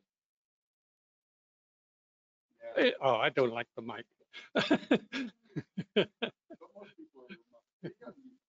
Okay, I'll use the mic. We're unusual in this building. We are a resident of MassLabs, but we're up on the 5th floor, whereas this is the luxury section of MassRobotics down here. If we can go to the next slide. I want you to think and look at your fingertips. You know, these are possibly the most sensitive, or one of the most sensitive components of your body. And in them is a nerve, multiple nerves that basically communicate back up into the neural system. And from that, as you reach out and touch, they look at that and they say, gee whiz, he's picking, or he's touching the edge, or he's slipping. Just think about it as a species, how we would have ever survived without fingertips. So let's go to the next slide. We've looked at this, and we started off our journey talking to Taylor Farms out in California about the process of picking strawberries. And it was actually in this conversation that we suddenly penny dawned that that human hand is very, very key in the process of handling delicate fruit and not damaging it. That is true as we started to talk to other traditional gripper manufacturers. And we sort of looked at them and said, gee whiz, what are you doing out there? And some of them said, we're picking up very thin cardboard tubes. And in the process, we have a tendency to squish them. We're picking up glass files. We can't handle them. We were talking to Harry's razor blade company. They were talking about how do we pick up that razor blade and put it into the casing without damaging the razor blade. We were talking to a guy that is trying to actually use this product in creating boutiques, flower boutiques. How do you pick up the stem of a rose without crushing it when you're putting it into the bouquet? That's key. That's key. So our focus market is the traditional gripper manufacturer, not the soft guy, but the traditional guy. And we're going to give him the tools to basically compete with the soft guy. So next slide, please. This is our sensor. We have developed the sensor based upon an electroactive polymer. This electroactive polymer we can manufacture in very, very different formats, whether it's hard or firm or squishy, but we can actually create a family of sensors that could go onto very different applications based upon your need in your factory. This sensor is just like your fingertip. We can pick up 0.05 newtons with the sensor. That is basically the same feeling you have got with your fingertip. So just think about putting this on the end of a traditional gripper and giving that traditional gripper the capability of reaching out and touching, just like you did when you reached out for your glass. We can go up to 20 newtons. But we've changed this world of touch and the capability of reaching out with a traditional gripper, just like you did with your fingertip. Next slide, please. Thank you very much indeed for being here. Please stay in touch because we'd like to talk to you. Thank you, Peter. And that is, it's an amazing achievement in terms of adding that touch capability to, and I think there's a ton of applications. So we got a little sneak peek of the next company coming up. One of our manufacturers talked about some of the integration they're doing, but now we're going to hear from Scalable Robotics and Tom Fulberg. Tom. Thank you, Tom. First slide, please. Next slide, please. So robotics hasn't really achieved the penetration in the industry in manufacturing that it really should have, and only about 10% of U.S. companies that could benefit from robotic automation have done so far, and that's according to the head of the Robotics Industry Association. And we think about why is that? It's not because of capability or cost or reliability. It's really because they're hard to use. So next slide, please. A classic example is arc welding. Arc welding really needs more automation. The characteristics of arc welding are that it's physically hard, it's kind of dangerous to your health, it pays well, it's a really well understood process. We've been doing arc welding for like 100 years, right? It's actually, when manually done, still pretty inefficient. It's a 20 to 30% arc on time for the average user. And in the US, at least before COVID in Q1, there's about 300,000 open positions in the US in arc welding, according to the American Welding Society. And then, according to government statistics, there's about 500,000 people that are injured doing arc welding every year, or 500,000 injuries. So next slide, please. So why hasn't it been automated? It seems like it'd be just the right thing for automation. And the real reason is that it's hard to automate. You have to be an expert both in the process and in programming. And that is pretty rare. So what do? Either you train your people up and you insource, and the issues with that are that you have to take them out of production, you have to pay the cost of training, you have turnover, so you're constantly retraining, and chasing that, or you go to external integrators, you outsource it. And the issue there is then you're tied to the external guy's calendar and the cost of him coming in. And if you have to program a lot, then it can be really expensive. So what happens is that robotics tends to gravitate to things like automotive, where you're doing the same welds over and over again. You're making like 100,000 of a particular part. Next slide. So you could start the video. So Scalable Robotics, we're the point and click solution for industrial robotics, and I'll show you what's going on. So first, our technology is applicable to more than just arc welding. It could be dispensing, it could be machining, it could be other things like that. But arc welding is what we're going to focus on first, and arc welding is used throughout manufacturing in many different industries. But as I described before, there's not enough arc welders out there. The average arc welder is 55 years old, so they're kind of aging out of the workforce. And then, like I mentioned before, there's a lot of injuries, and there's that problem with the efficiency of doing it manually. So you think that that robotics would really step into that, but here's one of the real issues. Every different robot manufacturer has their own programming language and their own way of approaching it. So you have to learn whatever flavor of robot you happen to have. And there's over 18 different manufacturers of arc welding robots. So with scalable solution, it's really pretty straightforward. What you do here is you place the parts in front of the robot. You tell the robot to scan the parts, and what it does is then it develops a 3D model of what's in front of it. So it's as built. You don't have any drawings, any CAD. You know, it's a brand new situation from the robot's perspective. Doesn't need to know anything. And then what you do is while the robot's watching, you basically just show the robot where the points should go. You can see in the interface there, those little dots that show up are where the weld should go. And then what the robot does is in the interface there, we validate it. So we show, make sure that the robot can actually reach those positions.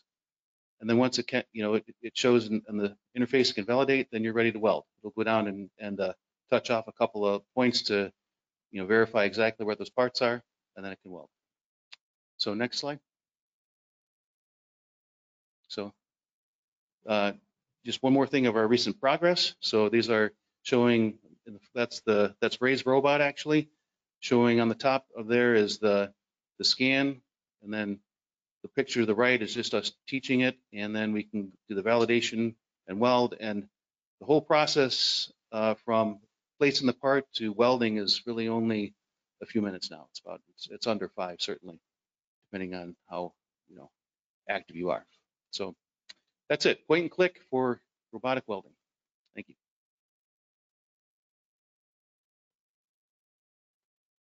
Thank you, Tom.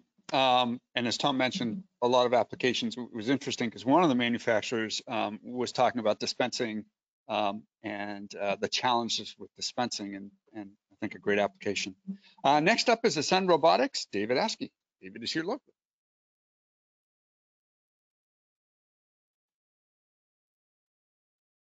Very good. Thank you, Tom. And thank you, Tom, for actually what you just described for welding is a lot of what we do for coding. So, but Ascend Robotics focuses primarily on construction and manufacturing space, and I can tell you about a new product line. Next slide. But first, just where we come from. So our team has a background in solving hard robotics problems, largely for DARPA, NASA, and then similar entities.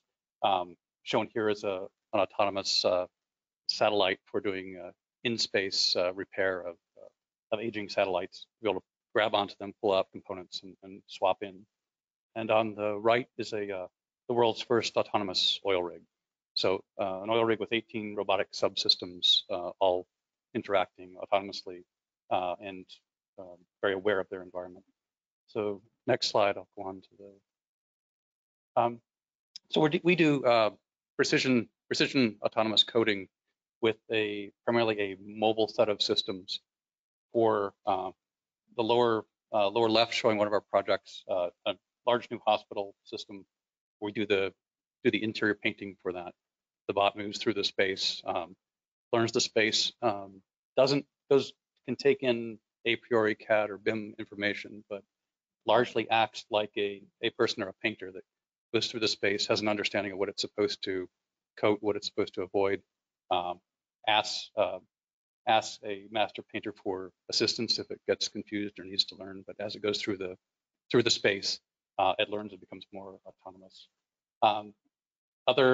The other areas, the manufacturing side, this tends to be large scale so far. So for aircraft maintenance and repair, and for ship maintenance and repair, and the square footage of paint on that ship exceeds the square footage in that whole hospital complex. Just for reference. Next, please. So this is the way that the painting is currently typically done. It's people in hazmat suits, often depending on where these sites are in some very hot climates. And this is not your everyday interior paint. This is toxic.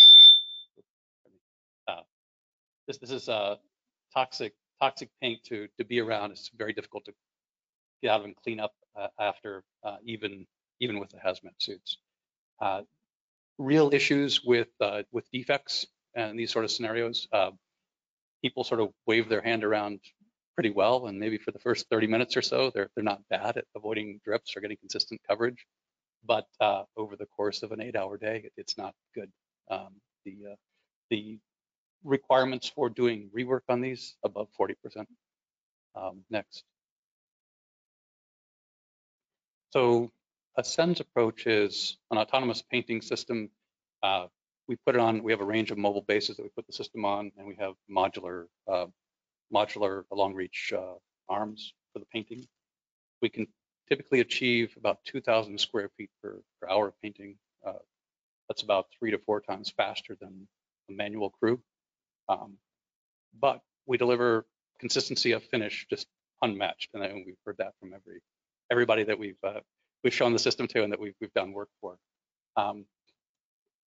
Particularly a base system that we used here to actually paint the entry areas at MassRobotics has a 10-foot reach.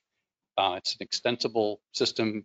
We've recently done jobs up to and above 60 feet reach with that. But even though some of these spaces are big, we often have to get into the space through a rather small porthole or otherwise. So it's designed to be modular and fit through a normal pedestrian door or access port, and can be operated by a single technician who doesn't need to be a programmer and expert in the field. Basically, we say should be good at video games and have some domain expertise, say in the particular coding area. This keeps somebody feet on the ground away from the toxic materials. I think we can skip past the video, I think just in the interest of time, but please contact me afterwards if you'd like to see some of the bots in action. Other areas where this gets applied, so providing fire protection coatings, providing other coatings for corrosion resistance where you need to get complete coverage of a surface, and the mill thickness across the surface really matters.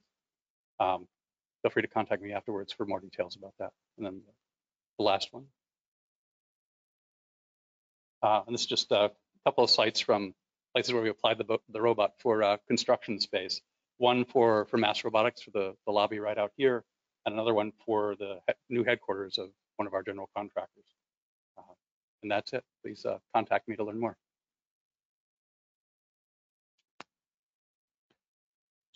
Thank you, David. So let me see before. We did, for anybody who's both the wall on the other side of this and then all through the kitchen was painted with David's robots. It was fun to see and watch, and really educational for the painting crew that was here that was doing traditionally and saw that the robot, as David indicated, is faster. I got to be careful because I don't want to annoy our painting contractors. We're still doing some construction work here, and hopefully we're going to be wrapping that up soon, and then we won't be working with those guys anymore, I don't think. Next up is, hang on. Is Ava Robotics, Mauricio, and Mauricio is remote today. Mauricio, you're up. Tom, how are you? Perfect. Thanks very much, Tom and team, for inviting us to present today. We're based here in Cambridge, affiliated with MassRobotics. Where normally you would have an Ava to demo, but for COVID-19, we had to move it to a local hospital to help out with some of the demand that they're seeing for consultations. So next slide, please. Based in Cambridge, we spun out of iRobot 2.5 years ago. Focus very much on building robots that can coexist with people and intelligently move throughout a space. So you see our first robot on the right here. It's a telepresence robot that allows people to remotely be physically present, move around the space, and collaborate with people at a distance. Next slide, please. So the idea of collaborating at distance through a telepresence robot is allowing people who normally could not make the trip, either because of distance, because of time, or because they simply want to be in different locations throughout the same day, to be physically present and move around that space to collaborate for the work being done. We focus on applications from office environments to labs, manufacturing, even hotels for conferences and events. Next slide. The way Ava works is the user logs in and you get an account. You can log in through your iPhone, your iPad, or your laptop. you just choose where you want to be. So the idea is, let's say I can visit MassRobotics, iRobot, or Ava Robotics. I get presented with a list of sites, but I also get presented to points inside of the locations, such as the name of the conference rooms. In the case of a factory, it could be different steps along the production line. I simply choose that location and hit go. The Ava navigates the space by itself. So Ava knows the floor plan, it can navigate, avoid obstacles. And when it gets there, I'm presented with a session, which is a video conferencing experience, powered by two-way video and audio using Cisco video conferencing, so very high definition, secure video conferencing, trusted by IT. And I have the ability to look around, not just with a front camera. I have side cameras for my peripheral vision, emulating what a human normally would have. So I can see who's around me and I can direct my attention to them to ask for help. I can stand and sit. I can move around, of course, and I can zoom into obstacles. So it's a very interactive experience that allows me to be physically present as if I was there and move around the space. So I'm very empowered to move. At the end of the session, I simply hit end and the robot goes back to the charging station by itself. So I can go back to my family if it's the end of the day, I can go back to my work or log in and go to a different site. I don't have to drive that robot back. Not really part of what I want to do, driving robots around. I want to meet people, get my work done, share my expertise, and move on. Next slide, please. In manufacturing, there are several different use cases. Some involve a remote expert consulting, helping troubleshoot a problem at the factory, helping the onboarding of a new product to the production line, or simply get the production line up and running. We have applications around quality supervisors or managers looking to do the work the way it's done, much like a Gemba walk, for example. So you can have someone who's remote, be physically present, do the Gemba walk, and not have to travel to the site. So you can be much more productive and avoid the cost and disruption of travel. A couple of customers I can reference in this space that use Ava in manufacturing. One is JTech, an auto parts supplier. They're part of the Toyota group. Another one, Dura Automotive, also an automotive supplier. Different applications each, but the idea is always fundamentally the same. There are people who are remote, they want to be locally, they want to collaborate or tour, visit that site, and they can do it without disruption of travel and being able to move around the space and being empowered to really see how things are done and not having a recorded video or someone with an iPad moving around that removes their ability to feel like they're there, and vice versa. The ability for people there to feel like they have someone really, really physically there helping them. Next slide. Thank you. Feel free to reach out. Joyce and Tom know how to reach out to us if you want to see a demonstration, want to jump into a pilot program. We have many options to make it easy to adopt Ava. Thank you so much. Thank you, Mauricio. As you mentioned, we had one here, unfortunately for us, but fortunately for them. It had to, I think, went over to MGH or Brigham Women's and doing some work. And I think COVID has really highlighted the value of telepresence and the ability to do things more remotely. So next up is Tulip. Pablo Tosta will be speaking, and he's remote.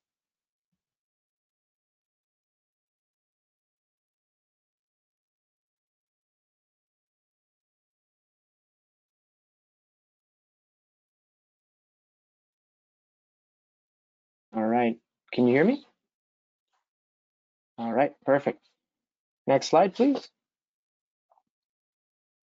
So my name is Pablo Tosta. I lead our sales engineering function here at Tulip.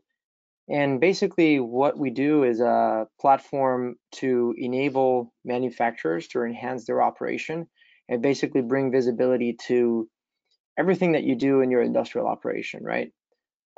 So we know one of the first things is that every operation is different, right? Next slide, please. And if you take a look at current solutions that are out there, none of them have actually kept up with the manufacturing challenge.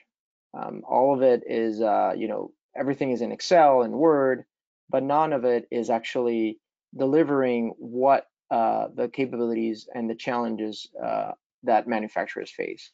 Next slide, please.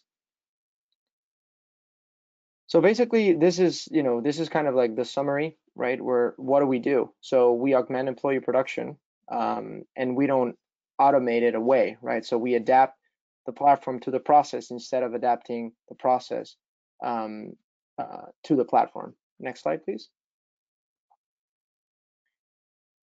Basically, this is what I was mentioning before around why workers are being left behind in an agile world. So we provide that platform that's actually agile, reduces the time to value, and basically increases the way that you capture data from the floor. Next slide, please. Turn this on. Yeah. So basically, what the platform encompasses is basically a system of continuous improvement, right?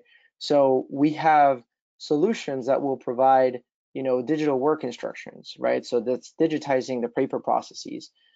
We also have ways of replacing legacy software, right? To basically digitize and use a platform to capture data. At the same time, correlate that data with sensor and machine data, correct? And then also relying on system of records, right? So you have an application where you collect data from different systems, different machines, and then you kind of digitize those paper-based processes, right? For example, a quality sheet that needs data from your MES, but also you're gathering data from an upstream process like a machine, or a discrete, if you're in discrete manufacturing, from a station, from an assembly station. If you can go next, please. So basically, the platform has three major components, right? One is the operations app builder, which is basically where you develop the applications and then where you actually view the applications that you've developed. The other component is the system integration part and the IoT part. And the system integration includes a very self-sufficient, a very good connector framework where you can actually get information from APIs or other types of protocols to communicate with Tulip. And the third component is basically the analytics to help you enhance the information that you're gathering from your production system, and also do real-time analytics to improve what what we just talked about, the continuous improvement cycle. Next slide, please. And basically, we kind of take the three components and put it into this notion of build, deploy, collect, and analyze, right? Without writing a line of code. So the other component that's really important at Tulip is that if you see on the left side where you see the little GIF, that's basically a snapshot of our app builder, and that app builder has no code that the user needs to write more than just select, drag and drop, and the if logic of different triggers. Next slide, please. And if we talk about what are the types of solutions that we're providing, it goes back to what are the types of apps or bundles of apps that we call app solutions that we provide as part of your enhancing and augmenting that the paper processes and what manufacturers are struggling with today, right? So it could be production visibility. Production visibility might mean that you need to actually have a manual operator terminal collecting data from the production floor, and that data could be gathering production metrics or gathering quality metrics as well.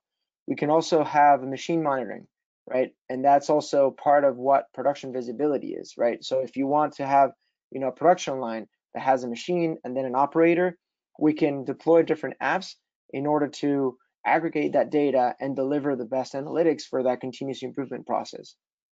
Next slide, please. So how do you get started? Well, it's pretty easy. We have the app template and we also have IoT. Next slide, please. And please get in touch with us. Here's the email, sales@tulip.co. And we have a lot of resources on our website, tulip.co. Thank you. Thank you, Tom, and thank you, Joyce. Pablo, thank you. Appreciate that. And we have, I don't want to say our last startup, but we have one more startup, and then we're going to go to our future views. Our last startup, interestingly enough, when I was watching the 4 presenters from the manufacturing side, they all had different challenges on their floor, but one of the things they had in common was the movement of goods. And our last presenter manufactures one of the, what we call AMRs, autonomous mobile robots. So we're excited to have Tim McCabe from Waypoint Robotics. Tim, you're up.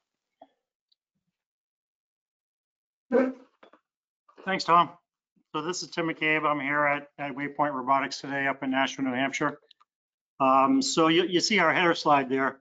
We have a pretty bold statement at the bottom there saying we're doing for robotics what Apple did for MP3 players.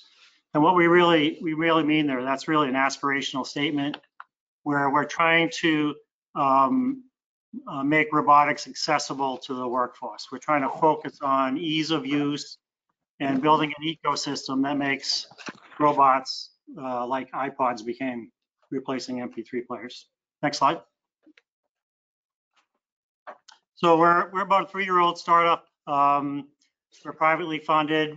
We shipped robots the very first year that we started up. We engaged with a number of top universities and research institutes and also an OEM. And then shortly after that, we released our vector product, which was based off of a lot of that development. Our co-founders met each other at iRobot, and we have a lot of technical personnel with experience from companies like Segway and Harvest Automation. And my background is actually from Brooks PRI Automation in the semiconductor industry. We're here in Nashua, right on the border with Mass, so we're close to MassRobotics. And our products are really designed for manufacturing because we think that's really the most complex environment for robotics. It's a dynamic environment. There may be small batch sizes. The missions may change very often. So we try to make our robots such that they're super easy to use and easy to reprogram at a moment's notice and apply them to a new mission. Next slide. So if you think about our ecosystem that we've built, in the center here, you see our Vector AMR. So this is an omnidirectional robot. It can handle up to 600-pound capacity. And we have, surrounding that for an ecosystem, we have our dispatcher software, which is our setup and programming software. And then we have our whistle, graphical user interface, which allows operators to very simply interface with the robot. So you just like they're using an elevator. Push a button, the robot comes to you. Push another button, send it to a destination. And we have faceless versions of that for interfacing to things like conveyors and work cells as well, for making integration very easy. And then finally, we have our automated charge system. So we want to make the robots be in charge of their own batteries, to maintain their own batteries and maintain their battery charge levels. So we've developed actually a wireless automated charge system, which provides very reliable charging. Next slide. And using the same ecosystem, we've released the Mavic product, which handles 3,000 pounds. So you can see on this family of product slides, we have 4 different configurations of Vector, ranging from 300-pound payload up to 600.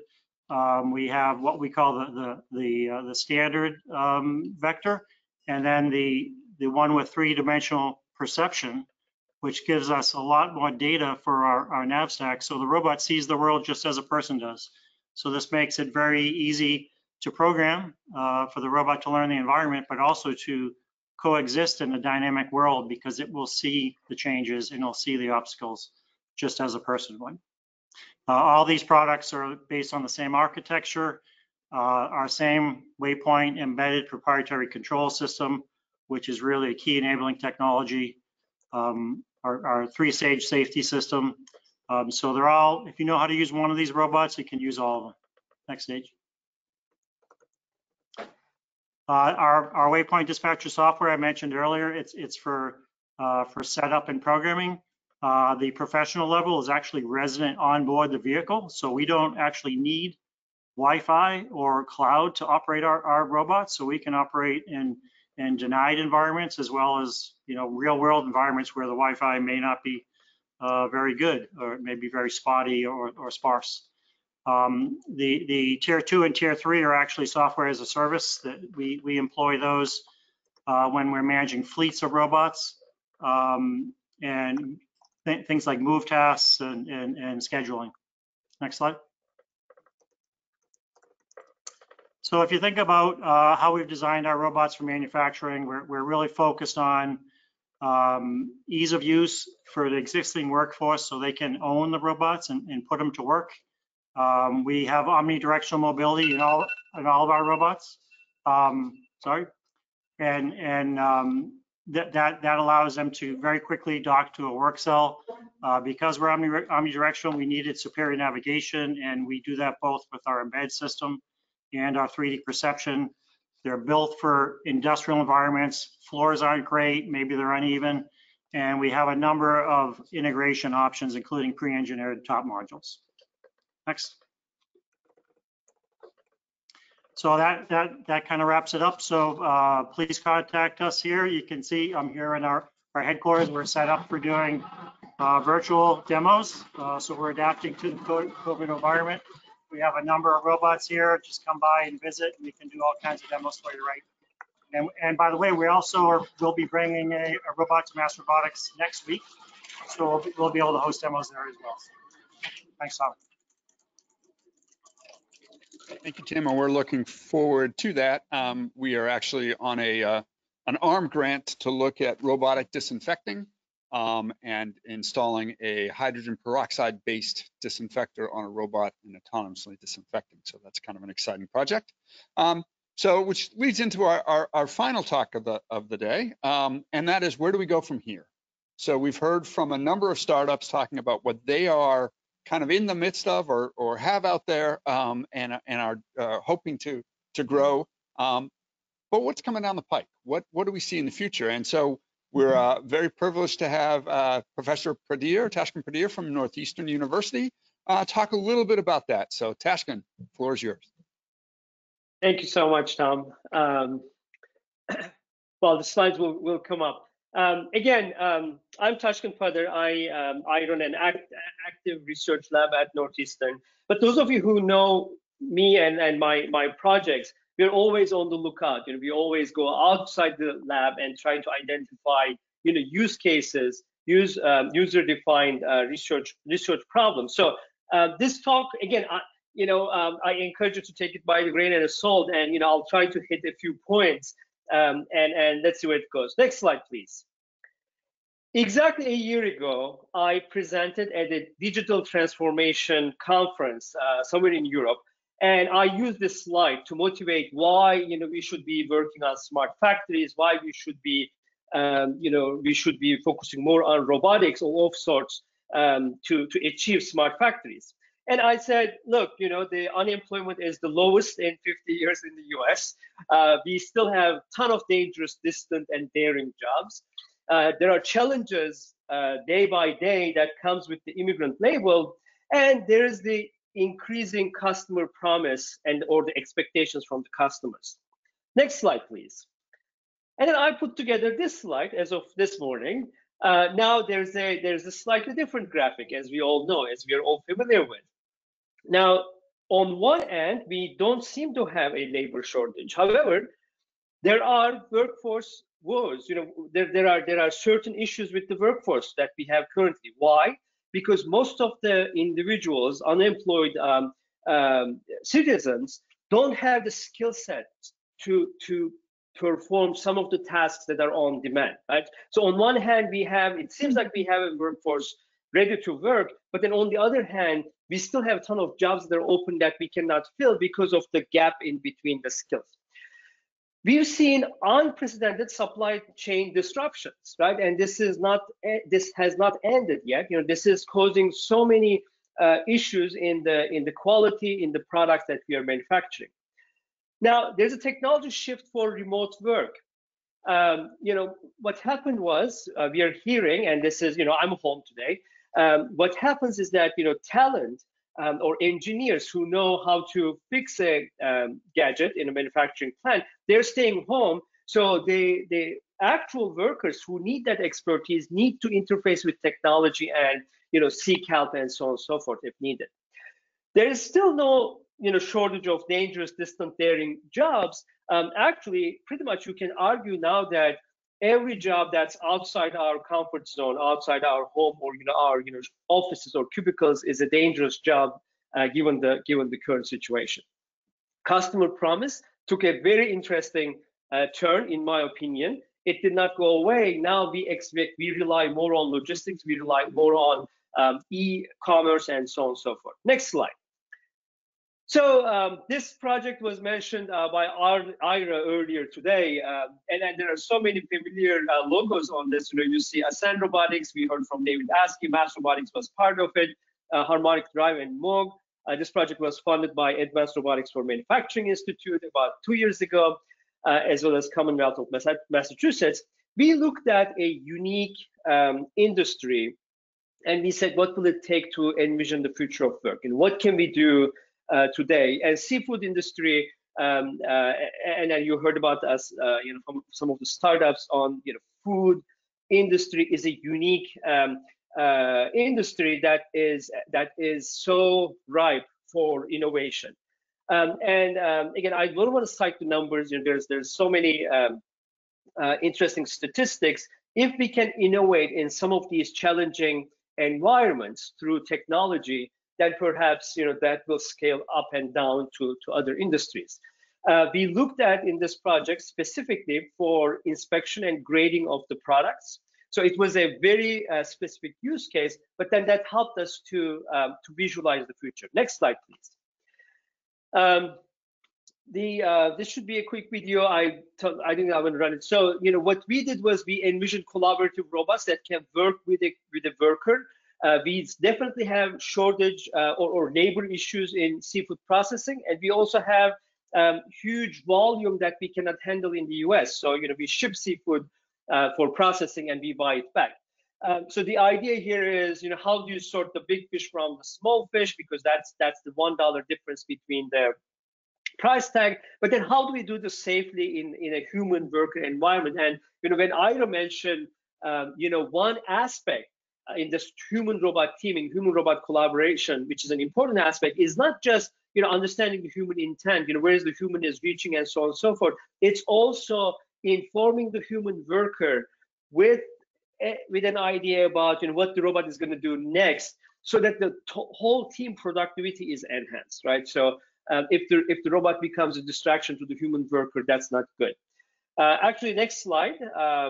We presented this project at an event to Governor Baker, and again, you'll see a number of familiar faces in this picture. Next slide, and actually next slide. We can skip so this was we can skip this, but again, I talked about it. We envision a true collaboration, a seamless collaboration between the human and the robot. It's beyond just being safe, beyond just being in presence in the same shared workspace. One of the activities that I took on when we went into the shutdown back in March was a small focus study. Actually, I got excited about this premise of future of smart factories. What will it take to achieve smart factories? And I've done very informed and focused interviews with a number of companies, from without naming companies, from chemical industry, from glass industry, aerospace, automotive, and so on.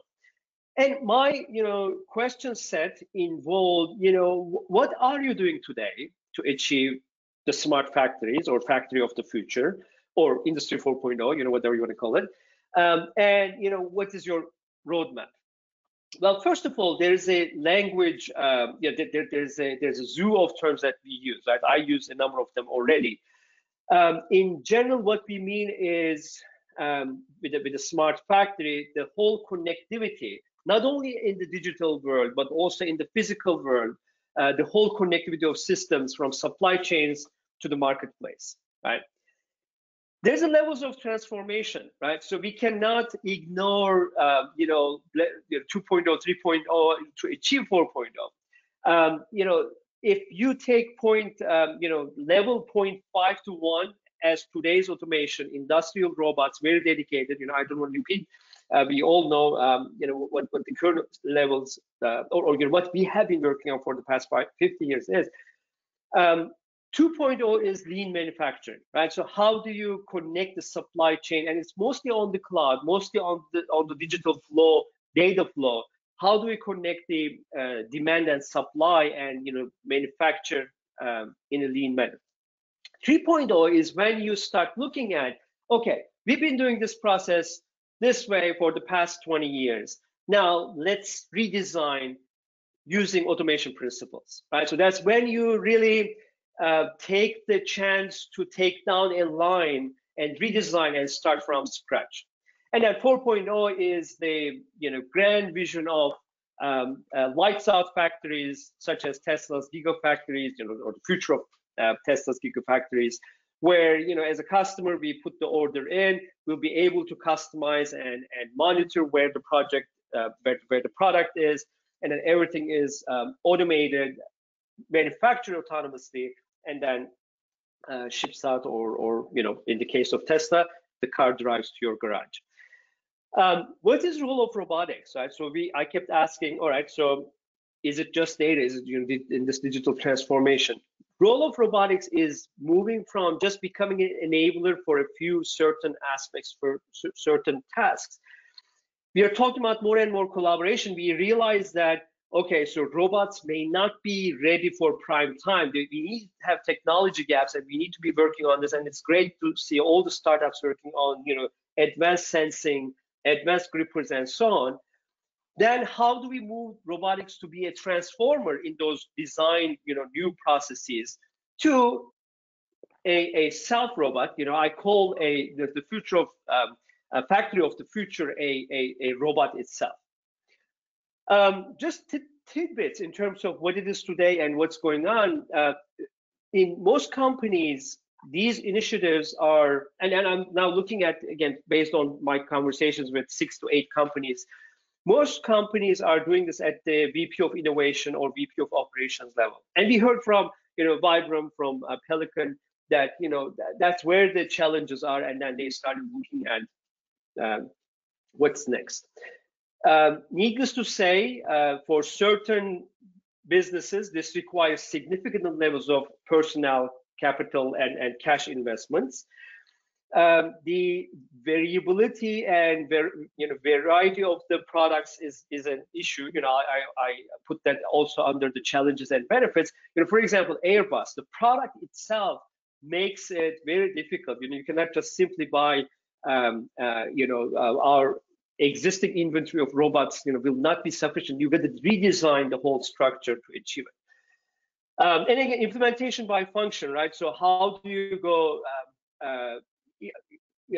What can be achieved in a year? What can be achieved in 5 years? And what's the ultimate goal? Factory of the future will require a paradigm change in operations. That's for sure. There are very few companies, in my opinion, today that is looking at the full premise of robotics. So that's a good sign, because that means as researchers, as startups, we still have a long path ahead of us to work towards realizing solutions. The challenges that I presented on our second, in my graph from today, actually those are the opportunities, right? So if we can address the supply chain disruptions, if we can address the remote work challenges, those are the opportunities for technology, introduction of technology. I talked about the variability of products. Seafood is one, for example, right? Textiles, fabrics is another. Our new ARM project is on PPE manufacturing. And again, we are just looking at quality assurance processes to understand what it will take. And we need to address, I'll tie it back to where I started. We need to definitely address workforce challenges. We cannot just produce the technology and hope that this will be the solution. We need to train the workforce at the same time. And I think that's all I want to say. I'm happy to share more details of this study you know, and you know, this is our you know, this one slide is, you know, the handouts are available. We took some of the principles and then we now put it together on a piece of paper. You know, what's the seafood industry 4.0? You know, in my opinion, we have another 5 years to achieve the full premise of this, you know, as we move forward. Thank you. This was a great event today. Very much, Tashkent. So that concludes our event for today. We are only about 8 minutes over, which for us is amazing because we usually go much longer. So thank you all for joining us. As I said, for those of you who are here and want to get a tour and see some of the companies up close and personal, let me know. We'll do that afterwards. And then I also wanted to let everybody know that our next signature event is one on construction, robotics and construction. It is going to be held on November 12th. The setup will be very similar. We're working with a couple of the local construction companies here. They're going to be talking about their challenges, and then we'll be having a number of startups talking about their latest developments. We're in partnership with Autodesk on that event, so we're very pleased to have them as one of our key partners, and we look forward to seeing you all then. Thank you guys very much.